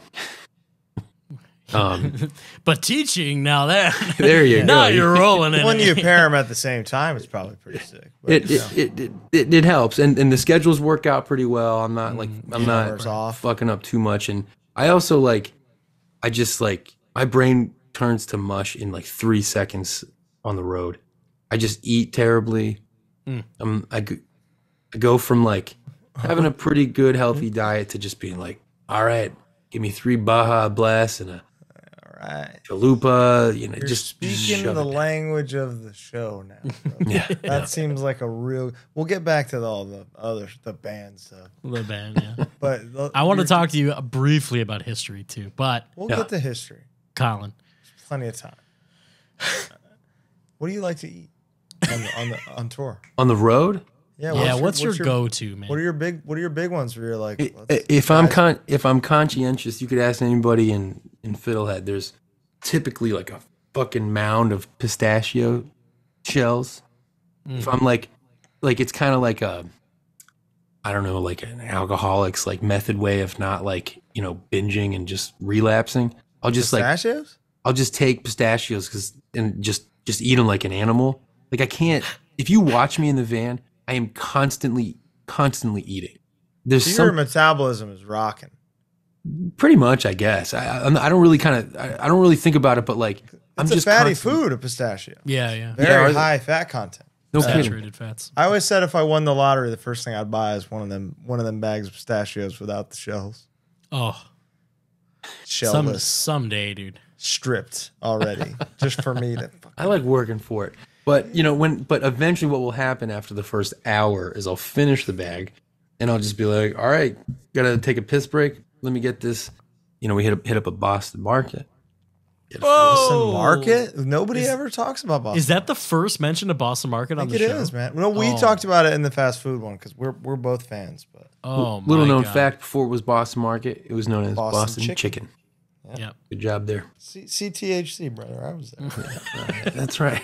I've been to Boston Chicken. I just love the bell, man. If you like, I look at that menu and I'm like, just anything, just throw a dart, put it in. Yeah. You're gonna come back on the show. This is that. Just like you're a friend of the show now. This is really solidified it. I'm happy. Like, listen, my only friend at work left the school. I ain't got no one to fucking talk to. My wife, love her to death. She's busy raising our children. No time to talk to me. You bring me on anytime. I'll be here. What's your Taco Bell order? Are you a meatman? I am. think you the rotisserie chicken story. Okay. Yeah. I the context on why I eat meat is really I was watching the No More video in high school with Ryan Hudon, and we had ordered a party pack from Domino's. Pepperoni pizza, but more specifically, buffalo chicken wings from Domino's before the quality kind of went down, I think. But so anyway, watching the No More video for the first time, huge, and I'm like, this is the moment. I really truly believe that, like, had we not ordered that party pack and I just watched the video, I would have been moved into vegetarianism, but I wasn't, because I was eating delicious buffalo wings.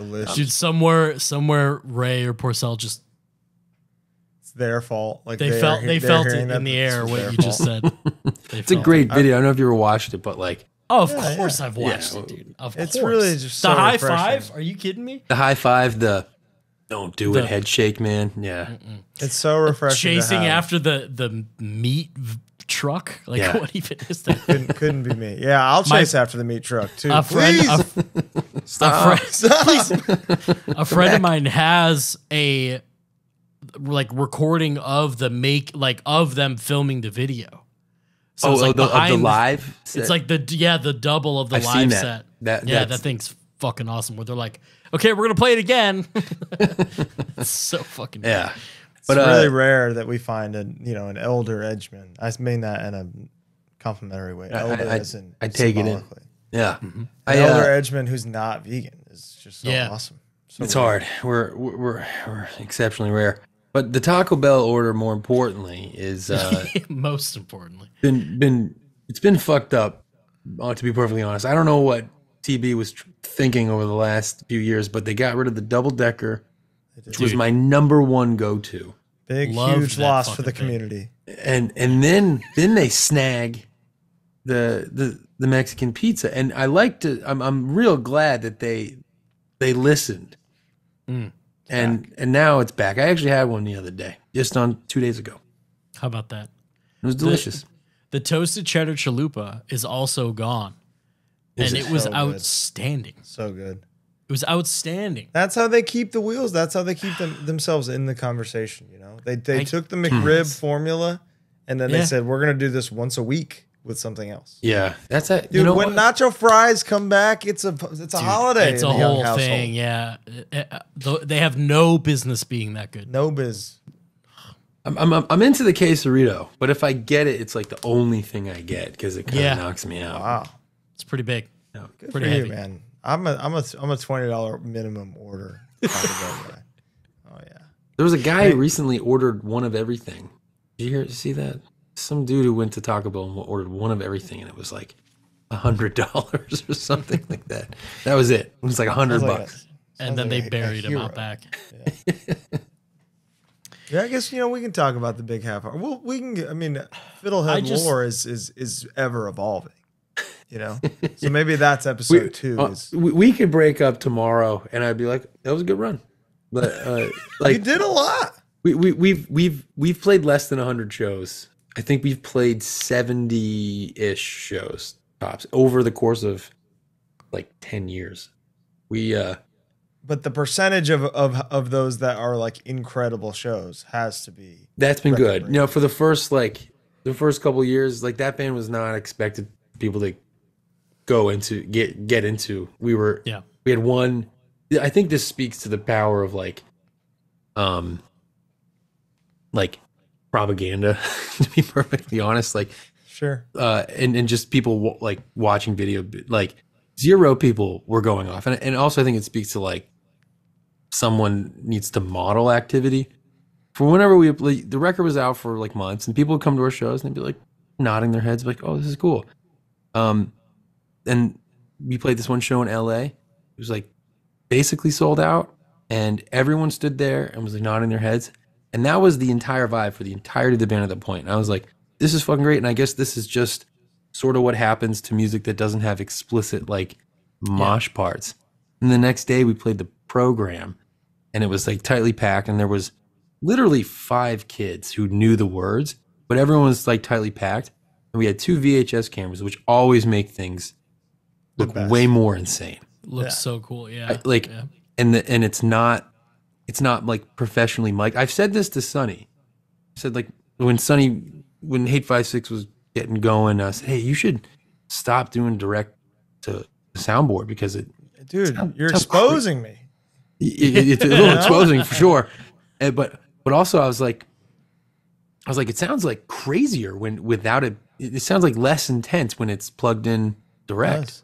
Because I grew up watching. It's just you're listening to one mixer's perspective on the way it should sound, of course, rather than what it sounds like live. Right, and I grew up watching like the VHS cameras, and like the microphone can't handle the energy, so it's just like cymbals. Yeah. You're like, what the fuck am I watching here? And like it's like kind of grainy. You're like what is actually like 100 people looks like 9,000 people. So you're like, and I remember watching when things became a little more professional, being like, what the? It's kind of lost the vibe, but took the curtain a little bit. Yeah. So then like for this program show, 5 kids were singing along, and it was, kids are getting into it, but it was tightly packed. It looks a lot bigger than it actually was.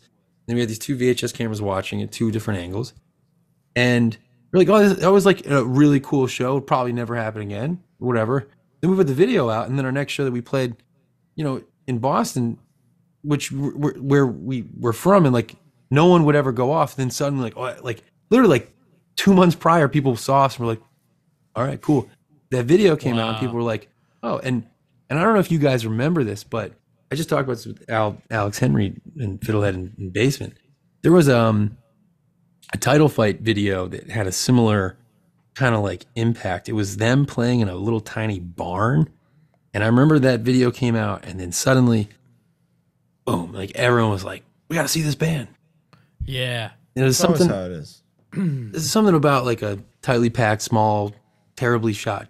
A moment. Just takes one beautiful moment. Same thing happened to Gulch. It was a moment that was captured. It's true. There was this house show where they just looked fucking crazy. Yeah, they just looked and people nuts. are going off, and they look so insane that people were like, I gotta know what this is. Yeah. And it was shot on a phone. It sounded like shit. Yeah. So it's sick. That band, they broke up. That's amazing. They did it. They did it. Yeah, you did that to them. But that's the Have Heart model. You killed Gulch. Respectfully, No, I was like, this band's breaking up. They're like on top of the game. Like that's Oh, that's the fucking that's the move. But they're gonna live in infamy. And if should they choose to ever play another show again, people will respond. It could be to 10,000 people, which brings us to segue. Is there a larger non-fest gathering for a hardcore band? There can't be ever. I don't know. It was just a show. That was what we wanted to do. We weren't supposed to play Sound and Fury, but we, it was just timing wise. We wanted to do just shows, and our California show sold out super quick, and so we're like, all right, we'll make like a second show, and that'll be part of Sound and Fury. But we really just wanted to play shows, and we really didn't think. For perspective, the night. Like the week before we were going to announce everything, like 5 days or something like that. The original, we were going to just do our Boston show where we did our last show, which holds like about 1,500, 2,000 people. And then they pulled out and we were like, all right, fuck, what are we going to do? And then we were like, what if we just did it, you know, downstairs Middle East, which holds like 500 people. Oh my God. Like, hand to God, it's not false modesty. Like, we were just like, we don't know how people will fucking respond to this. You would have had to do a month. You would have had to do a month-long residency. Yeah, residency. Yeah. Oh my God, I'd rather die. But we were like, maybe we'll just do it there. And we're like, all right. But a couple months prior, and I was really worried about it because Knocked Loose had played the downstairs Palladium. Big deal. Big deal. They sold it out. They sold it out. And I was like, oh, fuck. If we do a reunion and we don't sell out the downstairs Palladium, you know, in a day and age in which like, you know, Knocked Loose did, I'm gonna kind of feel bad about myself a little bit. Sure. Like, not because of them or anything like that, but just like, not at all. We can't really like hang or something like that, and it's just not what we wanted. And so like we announced it, and then just sold really fucking quickly. And I think the announcement out of nowhere, coupled with like in 3 days we're gonna do, like, people had like a countdown, so it was like it just generated hype. And Bob and Riley and Nanook's our European guy. I don't know if you guys ever worked with him. Yeah, no, Nanook. Very familiar. He hooked us up. He got our connections in South Africa and China, South America, everywhere. Sure. He's the GOAT. Palladium sold out. You know, it was originally just 4 shows. Sold out in, I think it was like less than 30 seconds or something like that. And the Palladium was like, "What the fuck is this?" And we've never had anything sell out this quick. And they were like, "You got to do a second show." And we hate playing the same venue twice. It's just the fucking worst. That's the worst. It kills the magic. And we were like, no, we don't want to do that. But the Palladium was like, you know, we do these outside summer series. How about you do it there? And we were like, no fucking barrier. Like, we just won't do it. You're gonna miss out on money if you give us a barrier, if you put in a barrier. Yeah, right. And so they were like, we'll do no, like, the guy one of the owners at the Palladium is actually like an old like 80s hardcore dude who used to book Minor Threat in Boston or something like that. Something crazy. So he was like, he got it. He was like, all right, let's fucking roll with it. Amazing. And we're like, how many people can you fit in there? Like, you can fit about like, you know, 8,000 or 9,000 people in that lot. So we ended up selling, it was like pre-show, it was like 9,000 plus tickets or something like that. We were like, what the fucking fuck? And then there was like walk-ups, and like we kind of lost count. Like, imagine, I'll get a ticket at the door. Imagine being a walk-up for that thing. Like, how did they logistically know what to do? Like, when do you start the door? How did they pick up tickets? It was totally weird. It was just it was a real freakers. I think also the timing helped. Like, you know, like, it was like 4th of July weekend. It was like, oh, fucking go to Boston. It'll be a nice time. And, you know, so a lot of people just sort of flew out, and like, I don't know, it seemed like not too much of a hassle because it was like not in like an enduring fest. You get in, you get out. Show. And we were, I think we were pretty explicit that like there's like no barrier. And so that was kind of intriguing to people. But like, like the number's cool. Like, I'm like, oh, that's awesome. That's cool. Like, my dad would be proud. You know, my mother was proud. You know, I was like this like shithead in you know, in high school who just kind of wanted to like express himself and contribute to the world positively. And all these people came out, and that's really cool. But the thing I'm most proud about is that there was no barrier. We held true to that, because to us it was like you're losing the point of hardcore. And I get we've played barrier shows like where we really have no control over it, but like, I'm with you. It just like, I get it. And then there's issues of safety, but like the participation is the whole purpose. There's a disconnect. Yeah, totally, absolutely. And so we were adamant about that. We were like, it's just not gonna. And we paid big money because the Palladium more or less kind of found out how important it was to us, and we're like, oh, Well, so we paid some good money to have that, and it's kind of fucking crazy to think that there was a show that big, like no barrier, and it was. I think at Outbreak there was like 6,000 or 7,000 people who showed up. Yeah, and that's like every hardcore person in the UK. Yeah, it was a lot. I was there. I was like, holy shit! There's a lot of fucking people. There's like 3,000 less people that were at my show in Boston here. That's crazy. That's so many. Yeah, it's so weird. I remember it being a little bit more. And there was just only 6,500. Yeah. Just like a regular show too. 3 bands versus all of them. That's crazy. That's the running joke that I the gag that I have. Like, there's a lot of people here. I remember there was this one show in Worcester though. And that was just Vane. Was it Vane, DTN, Have Heart? Vane, DTN, Have Heart, and then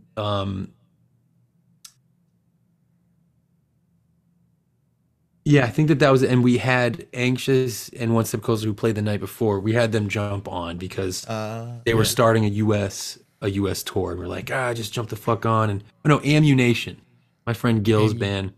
Okay. And that was really great. Gil's a wonderful friend.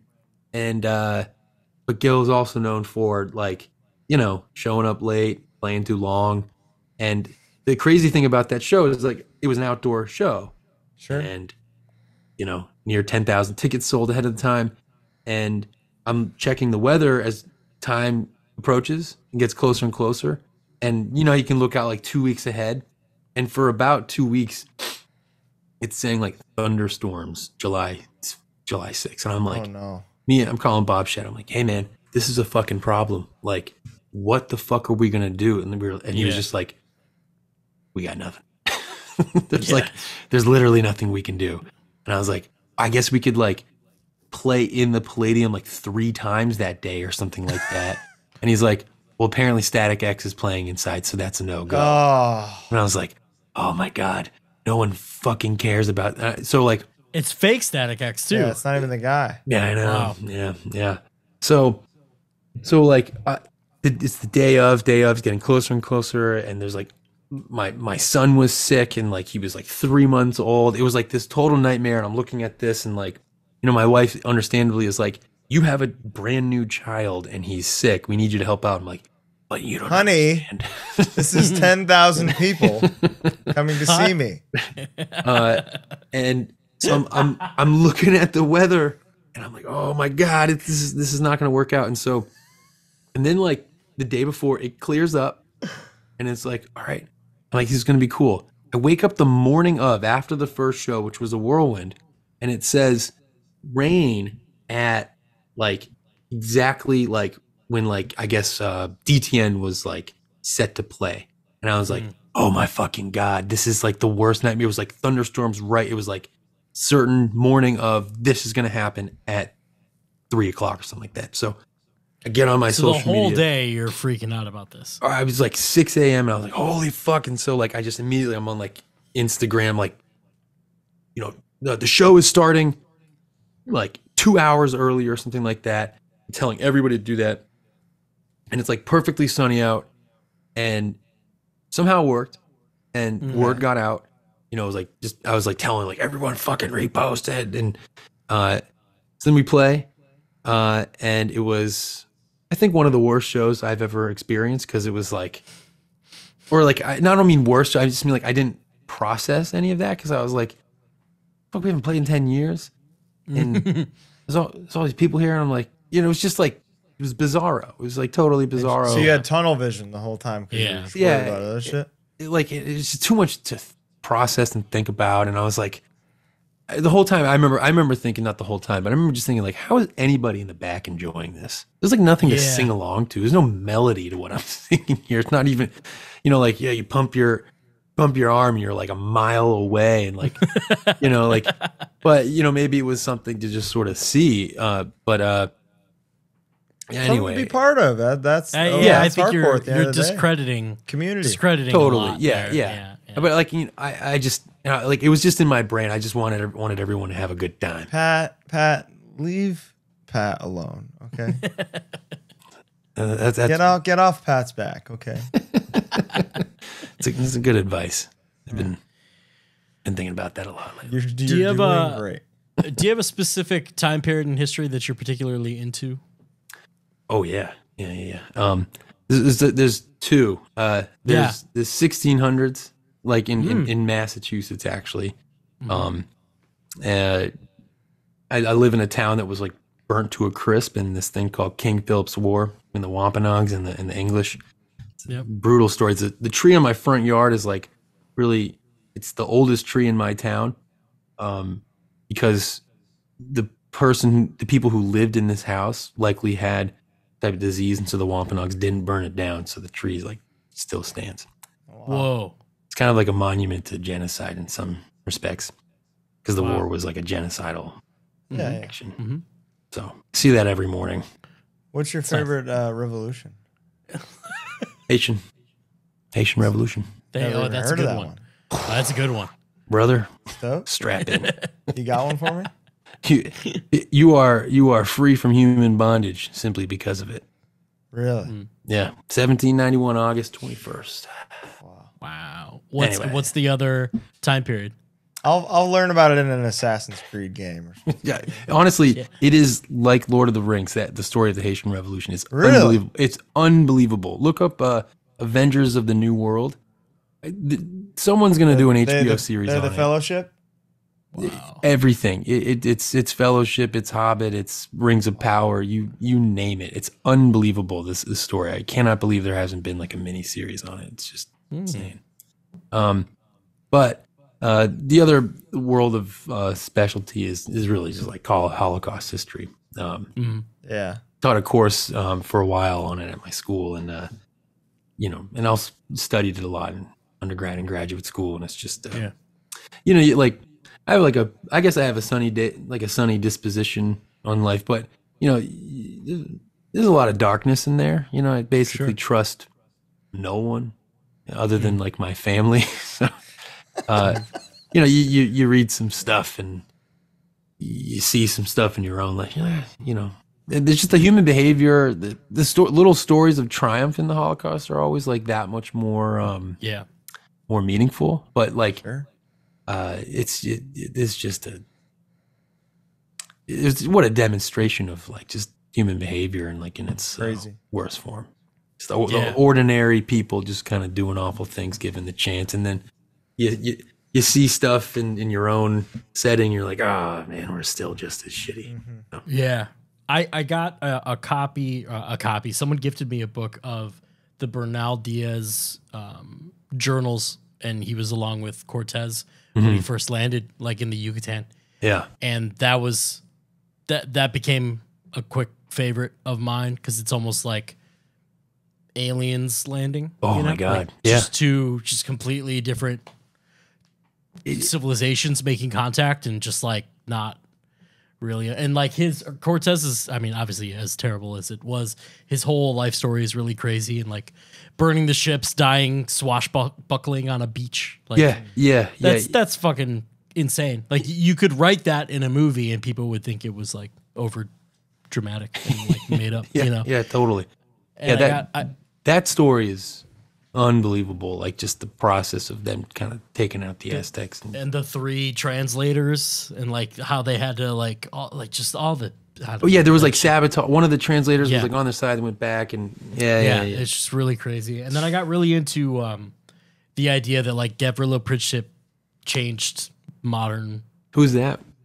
The Gavrilo Princip. Oh, Gavrilo. I pronounce his name incorrectly, but like just changing the world by murdering the Archduke and spiraling us into modern warfare. And I got a little. That's Game of Thrones, straight up. Yeah. Is it? Quite literally. Yeah, I mean, if you think about it. and I didn't watch Game of Thrones. I always wanted to. People kept telling me to. But I got a little poster in my room. It's a sign. Says the first world. It's like a huge white sign. Here's a little taste into Mr. Flynn's history class. I did this once. I do it all the time. I'm a big lover of sandwiches. I don't know if you're aware. Got a favorite sandwich? Well, more of like the sub hoagie world of things. Like a specific sandwich. Do you have a favorite? Yeah, turkey bacon is always reliable. Italian. Italian's my number 2, probably. Yeah. You know, I'm a fan of like Jersey Mike's. They've really come hot on the scene. Oh, Jimmy John's has the goat fast food Italian sandwich. I agree with you on that. We have one Jimmy John's in Massachusetts, at least that I know of. I had a good time there. It's so crazy to me. That's the one place that we have that I can't believe anyone gives a shit about. Can't get it. I gotta drive. I gotta drive like 20 minutes to get to one. Oh, I can't. I can't DoorDash it. I ain't going. As long as it's got oil and vinegar on it, I'm down with the sandwich. That's all I need. Yeah, Mike does it pretty well in that sense. You Cubano boys? Yeah, I could do the mustard. Yeah, that's my number 1 favorite sandwich. Really? I never knew that. How about that? All right, this poster. Oh yeah. Well, like I did this once, but students walked in to my room, and you know that Steven Crowder guy that's on the internet he was big at the Change My Mind thing. Yeah, that motherfucker. Yeah. He can go fuck himself, but like the meme format. It was a meme, and like the students, I'm not like the big like, you know, hey kids, I'm into memes and I'm trying to connect. Fellow children. Kids, that's not my vibe, but what I'm into is like promoting discourse and discussion that isn't just pure debate, but is more about like listening to the other side, trying to change someone's mind and just sort of persuade someone with logic and reason. So I like that became a meme that kids were using, or at least were familiar with. But there was a big sign. Well, actually, there was a desk. You walk in, the first thing you see in the middle of the room is this, literally like this giant fucking sub, spicy Italian. Oh, it was from the local sandwich store, Neilio's, and it was beautiful, man. And I said, make me the biggest sub you got. It was on I put it on one of the large desks, like the wide ones for students with wheelchairs, and we put it right on top of there. And there was a sign in front of the desk that said, "The First World War." Oh no, a sandwich started the First World War. Changed my mind. And so, deal for the rest of the class is they had to kind of practice the historical thinking, concept analysis skill of explaining historical causation, which always says that like it's never one thing; it's always a multitude, confluence of things. But except for World War I, apparently. Yeah, exactly. And so like you had to use their background knowledge and apply it to the framework to kind of convince me that, you know, it was like to change my mind that a sandwich did not start the First World War. But the sandwich story is in mythology. The myth is that Gavrilo, you know, after failing to kill the Archduke in his first attempt, tried to hide and hid in a sandwich store and bought a sandwich. And then cafe, yeah. And then while eating the sandwich, was like, "Oh shit, there he is! I'm gonna go fucking try and kill him again." And then he did it, and then here we are. But here we are. Apparently, that's a big lie, you know. And there were no sandwiches in Sarajevo at the time. Oh, really? I did hear that it was like a cafe, and he was more dismayed that he like didn't get his chance. Yeah. And it was happenstance, and then he sent us into 100 years of literal nonstop conflict in the rest of the world. Wow. You know, it's just little things. But yeah, I got real into World War I. Yeah. Amazing. Unbelievable time period. Speaking of aliens. Yeah. There we go. Let's finish on this. That's beautiful. This is a good way to end it. What a genius. We just took we were very scared. We went in a haunted place recently. We saw some ghosts, ghouls. Was this the thing you were talking about at Furnace Fest? Maybe even a goblin. Yeah, Furnace it was at Furnace Fest. You ever seen a ghost on tour or had a spooky experience? Yeah, it's that Halloween time. Do you believe in ghosts? I mean, I feel like you have to. Like, I feel like you kind of got to. The world, we're such a stupid, weird product of like energy, evolution, and the galactical evolution. I guess you'd say. I don't know. Like, there's got to be something out there. Something. Not just aliens, but like, you know, in terms of like, I don't know. Ghouls. There's been some weird shit, you know. When I was in high school, and especially around where I live, there's fucking crazy shit. All like my town that I live in right now. It's It's a battleground, right? It was burnt to the fucking ground. It like 10 years by the Wampanoags, the Mashpees, and not the Mashpees, the Nipmunks and the Wallamonapogs. They just set it on fire because they were like, you know what? Like after 50 years of coexisting, unlike with the Spanish, it was like day one conquest or like fighting and genocide. After 50 years of trying to make it work, and then the English were basically like, yeah, we're gonna fucking take you out. It was a absolute brutal, like kill or be killed type of conflict everywhere around here. And then the English effectively won, and then spent, I don't know, I'm not gonna get too preachy on the history here, but like, like the chief of the Wampanoag, his name was Metacom or King Philip as they referred to him, and he referred to himself. He was killed in King Philip's War, and then they took his head and his limbs and they hung it in Plymouth on a tree for 30 fucking years. But on top of that, his wife and children, his wife was sent into the Caribbean into slavery, and his son waited in the Boston harbor on a ship known as the Seaflower. And he waited on this ship while the English were debating it as to whether they should kill him publicly or send his ass down to slavery. The debates were actually like literally months long, debating which would be the more prudent thing to do. Yeah. I feel like public execution would be too Catholic and too Spanish. So they just went back and forth. It was just like extreme brutality and just like, 30 years of seeing limbs hanging from a tree, which is why, like, Thanksgiving, it's like this weird fucking thing that it's hard to celebrate. You seen him walking around or what? What's that? You seen him walking around? King Philip? Yeah. Well, no, that's the interesting thing is that, like, they say his, his spirit's still, like, wandering, looking for his family around this whole entire area. Gotta be. Has to be.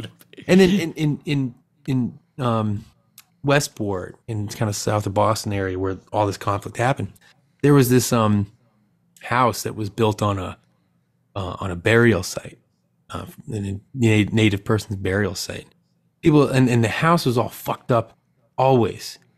People would buy it and then it would be like ransacked and be like, who fucking broke into and ransacked it? No one could figure out. Everyone, like the dude Joe who got me into hardcore, he had a stepfather who like, or an uncle or something like that who owned a place, and it was just always getting fucked up. So we went there one time with a VHS camera, and there was this white orb that kind of came on the screen and then stopped, and I was the one filming. I was like, "Hey, what the fuck is this?" I was like, "Is the camera messed up?" And then it went away. Caught an orb, and then it came back, and then it went away, and then we all were watching. We're like, "What the fuck is this?" And the next day, videotape wouldn't work. Irrefutable proof. Pat, you put any stock into the idea that Salem, they were having a kind of fungi reaction, mass hysteria kind of thing? I think that's I'm into that. Dry air guy, I think it was. Yeah, that's it. Air guy. Yeah, you're absolutely right. Yeah, Pat Kinlan was talking to me about that recently. I think he's gonna. Yeah, I bet he was. Yeah. But this Massachusetts sucks, man. There's just so much terrible shit that we just sort of like the flag, the state flag is an image of a generalized native person with a sword over it, and the flag was created like right after the public beheading of King Philip, and so like the Wampanoags are like, hey, let's change this fucking flag. It's a clear reference to you murdering our guy, like leader. Yeah. And the wonderful thing is like the state finally said, all right, we're gonna change it. Let's get a new flag. But every like my high school still flies the fucking flag outside my window every day. That's like the Confederate flag in New Bedford. I mean, in the eyes of the Wampanoag, I'm sure it is. It's but like my school, really progressive school, they're still flying it. The governor already said we're getting a new one. Take it fucking down. Come on now. Did you get the new one already? They haven't made the new one. Oh, it's gonna be so sick. I bet. I bet it'll be dope because it's all like native people Duncan. I hope it's just a big fuck you to like English people. The giant middle finger. Hey, here's the your double birds. There's your double birds. It's the bassist of Limp Bizkit doing the double birds. Everything comes back full around. Circle. And on that note, 2 hours and 22 minutes later, I'm gonna explode if I don't urinate. Yeah, so I've been farting this whole time. But Pat, this was incredible. What a great chat. Hey, thanks for having me. I'll riff anytime. Thank you so much. You hit me up. I'll show up. I'll pop in. I'll hit you up. We're buddies now. You're in the bunker, as Carl Buechner told me. What a great little teaser for next time. Yeah, exactly. There you go. We're in the bunker. Could you do us one favor? Yeah, sure. Could you say it's HardLore time? Yeah, sure. It's HardLore time. Gorgeous. Thank you so much. That's our show. All right, I'm gonna pop off right now and go to bed.